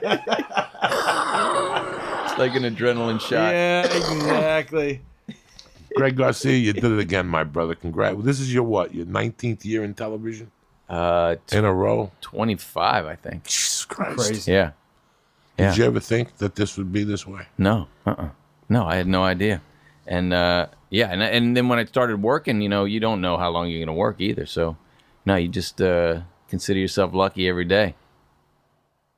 We've all been here 20 years. It's crazy. It's really fucking crazy, man. Absolutely insane. I can't believe it. Like, I still cannot believe it. I look at that Comedy Store lineup that you sent to me every now and then. I don't send it to you. You sent it to me. Darren Carter puts it out. Darren Carter's got that lineup. Me, you, Dave Chappelle closing. Sully McCullough's on that. Sully McCullough. It's just, I sit there and people have no idea that I came to this town like on a whim. Like, yeah, let's just see what happens. Yeah. Like, let's just see what happens. I got into the Comedy Store and I just never left. I was like a bug on the wall. It's so crazy how now you're in it. Yeah. You're in it. Yeah. I think all of us just came. I was just like, we didn't know anybody. Like, let's just give this a try. You ever have a conversation with somebody in your last 20 years that you left and said, I can't believe I was just talking to that person. All the time. Like, I can't believe I Yeah. was just talking to that person. Like, I just saw him on. Like, this still happens to me. Me too. Yeah. Especially if it's somebody you watched growing up. And Yeah. It's just crazy. I'm buddies with the guy. Did you watch those HR Puffin stuff and Land of the Lost and those Yeah, things? yeah, Sid yeah. and Marty Kids. Croft. Yeah. Yeah. There's a dude that I've become buddies with, Marty Croft. It's just amazing to me. I just watched those shows nonstop when I was a kid. And HR Puffin stuff. Yeah. But you also like didn't you get a Smokey and the Bandit car? I did. Yeah. Got a Smokey and the Bandit car. And I got it signed by Burt Reynolds. Yeah. And then the car wash guy washed it off. Oh, yeah, that's how you were telling us. Yeah. That's right. When the week Burt Reynolds died. That's right. Exactly. Yeah. Yeah. Got scrubbed up. And he was going to re-sign it in October. Yeah. You know what? Like when he died, I went back and looked at all the movies he made. He was in the 70s was a fucking the dude. Oh, yeah. And like a true movie star. Movie star. Like, you know, like I don't know that they have movie stars like he was now. It was, do you know what I mean? Like everybody's so accessible now. The difference between the stars then and the stars now is that Nicholson never made himself super accessible. Yeah. They removed themselves from the regular people. Do you know what I mean? It's crazy Which how- gave them some like mystery. There's no mystery to anybody. And I'm not here to put anybody down, but like when the guy won the Oscar for The Hurt Locker, 30 years ago, that guy wouldn't be invited to a room. Steve McQueen would have punched the fuck out of him. It's just the way it is, you know? Yeah. Steve McQueen and Bronson would have knocked the fuck out of Matt Damon and his little buddy. Like, they would have ripped his wig off and told him don't come back to this fucking studio ever again. Like, these guys were different. Like, when you were around Burt Reynolds, there was something about him that, you know, we were telling the story, I think here, when Burt Reynolds wanted to shoot something. And if you watch The Longest Yard, there's one scene where he tackles me and I actually go down. Yeah. I remember going down going, this guy could still fuck somebody up. Yeah. Like, don't get correct. He still has two good punches in him. Yeah. Like, if you watch The Longest Yard now, the original, they cut it out. But he smacks that bitch in the opening of the movie. He gets in the car. It's Saturday Night Whatever by Leonard Skinner. He was truly a man of the 70s. Yeah, he was, dude. and those stars do not exist today. No. The guy that does the movies with whatever, that is not. Deadpool, that's Ryan not, Reynolds? Yeah. That's not what I'm talking about. Those guys they would get beat up. They would actually get beat up. Yeah, it was a different type of It was star. a different type of Yeah, star. absolutely. You know, it's funny when I told you that the one day, Steve, he told me a story that Steve McQueen called, or Clint Eastwood called Burt Reynolds and said, get your motorcycle. That director died. We're going to drive out to Vegas and piss in his grave. Because they fired Clint Eastwood, and Clint Eastwood goes, it doesn't really matter. When you die, I'm going to piss on your fucking grave. You know, all those type of, it's a different Hollywood. Yeah, It's entirely. a different Hollywood. You know, when they booked the Magnificent Seven, the star was Yul Brynner. And all those guys got together that are in that movie and said, he's not going to come from some foreigner is not going to come here and steal a movie from us. So they fucked with him. At that Formosa Cafe, George C. Scott, McQueen, Charles Bronson would call him up all night and send him room service at the hotel so he wouldn't sleep all night. It's a different type of fucking animal. Yeah. You know, now everybody's fake. They got to be buddy-buddy. You got to be politically correct. You really can't say what's on your mind. So these guys don't. I wouldn't. What's the other one you went to see? Not Deadpool, but The Bug and all that. Those guys aren't stars. What bug? Ant-Man? I gotta know what that was. They're just actors. Maybe bro. it's Ant-Man. I don't know. I didn't see Ant-Man in the What we judge good acting today gets eaten alive. What I grew up on. That scene that I showed you, that's real acting. That was fucking great. That's real. Yeah, that was. That really made me want to watch that movie. Yeah, Until absolutely. you said 5 hours. That's for 4 hours. Sergio Leone Yeah. did that. And Once Upon a Time in America with with when they played Noodles. Yeah, with all those yeah. people, the Jews taking over, and then Meyer Lansky. That's a 5-hour fucking movie. Once Upon a Time in America is 4 hours and 46 movies. Yeah. You didn't tell those people to cut your movie down in those days. Like, cut it down. What? Get the fuck out of here before I smack you. You know, it was a different savage then.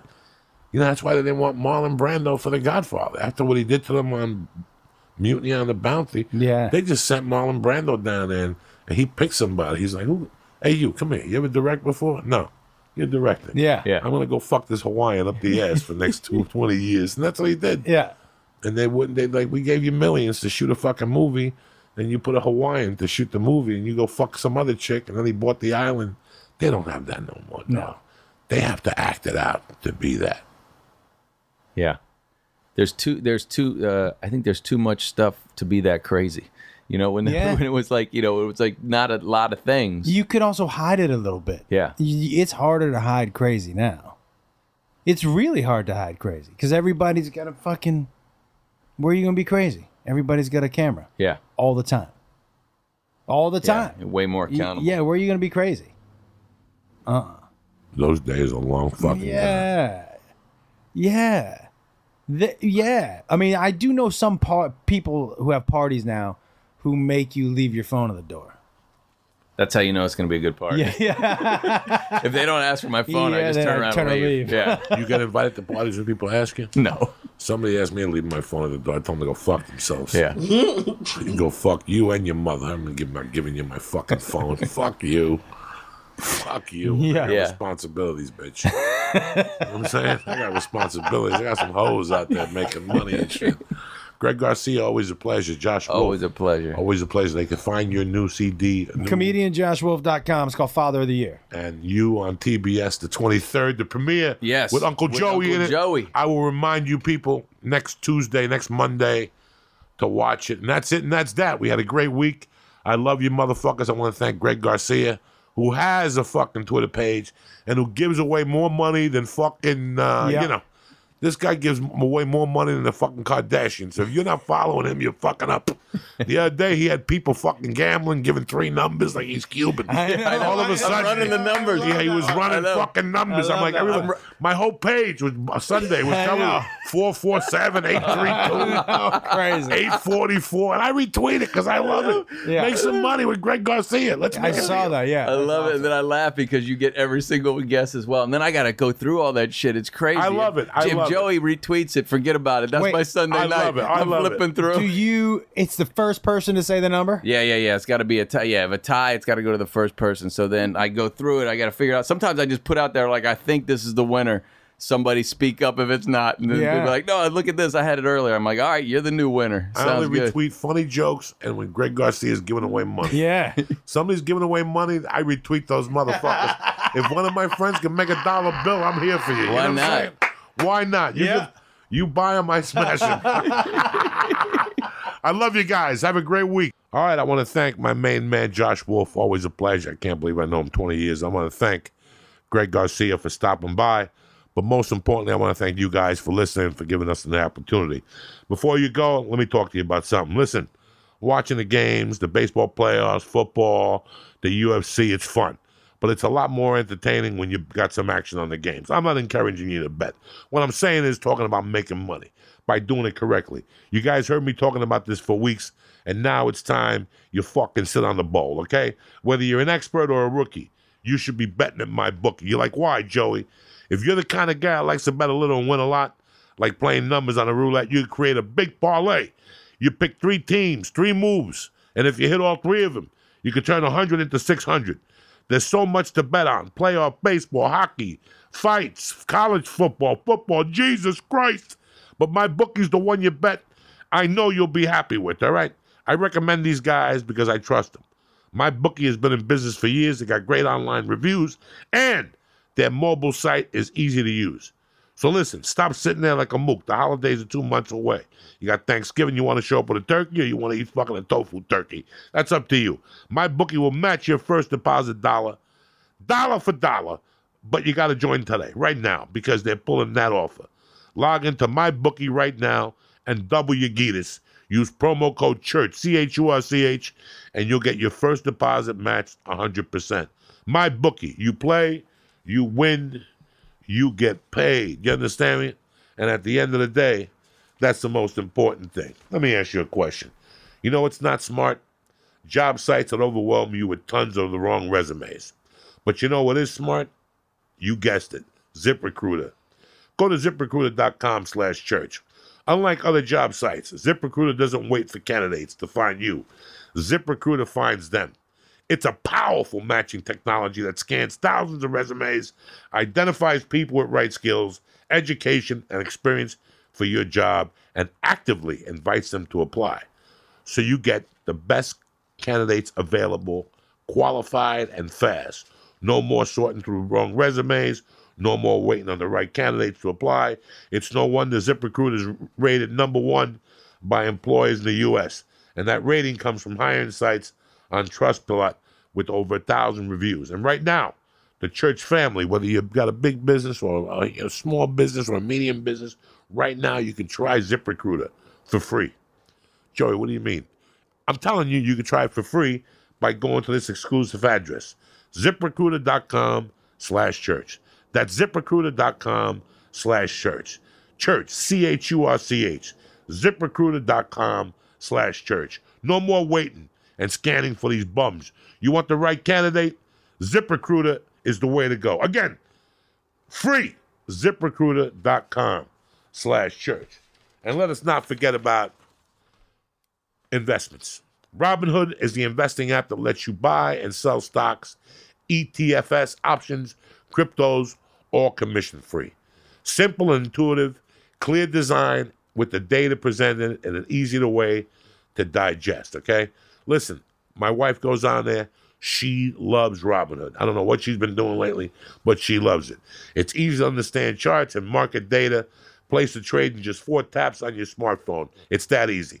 The Robinhood web platform also lets you view stock collections, 100 most popular sectors like entertainment and social media, and curated categories like female CEOs, and analyst ratings of buy, hold, and sell for every stock. Listen, you learn by doing.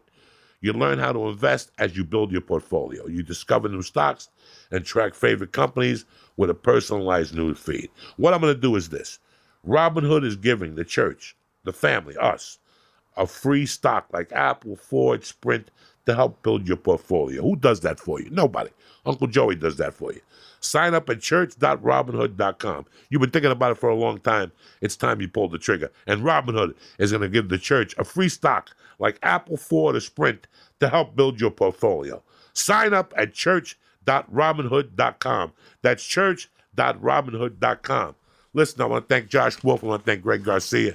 I want to thank Michael Bisping and Louis J. Gomez. I want to thank the fucking Christ killer.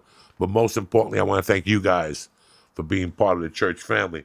Do not forget, I want to also give a special shout out to Roots of Fight. They always send me great stuff. Do not forget, next Thursday, bitches, straight up motherfucking hilarities in Cleveland. And then 11/8, Kate Quigley and myself invade the New York City Comedy Festival at Gotham. Tickets are cheap. Thursday night, Friday night, 2 shows, Saturday night, 2 shows. So you got hilarities 11:25 through 11:27, 10:25 through 10:27, which is October, and then you got New York Gotham. Who gives a fuck about New York Gotham? I'll see you motherfuckers at hilarities in Cleveland, all right? Have a great week. Have a great weekend. God bless you, motherfuckers. I love you. And I'll see you guys bright and early Tuesday morning. No, Monday morning I'll see you guys, all right? Stay black. Have a great weekend. Uncle Joey loves you. Kick this fucking mule, Lee.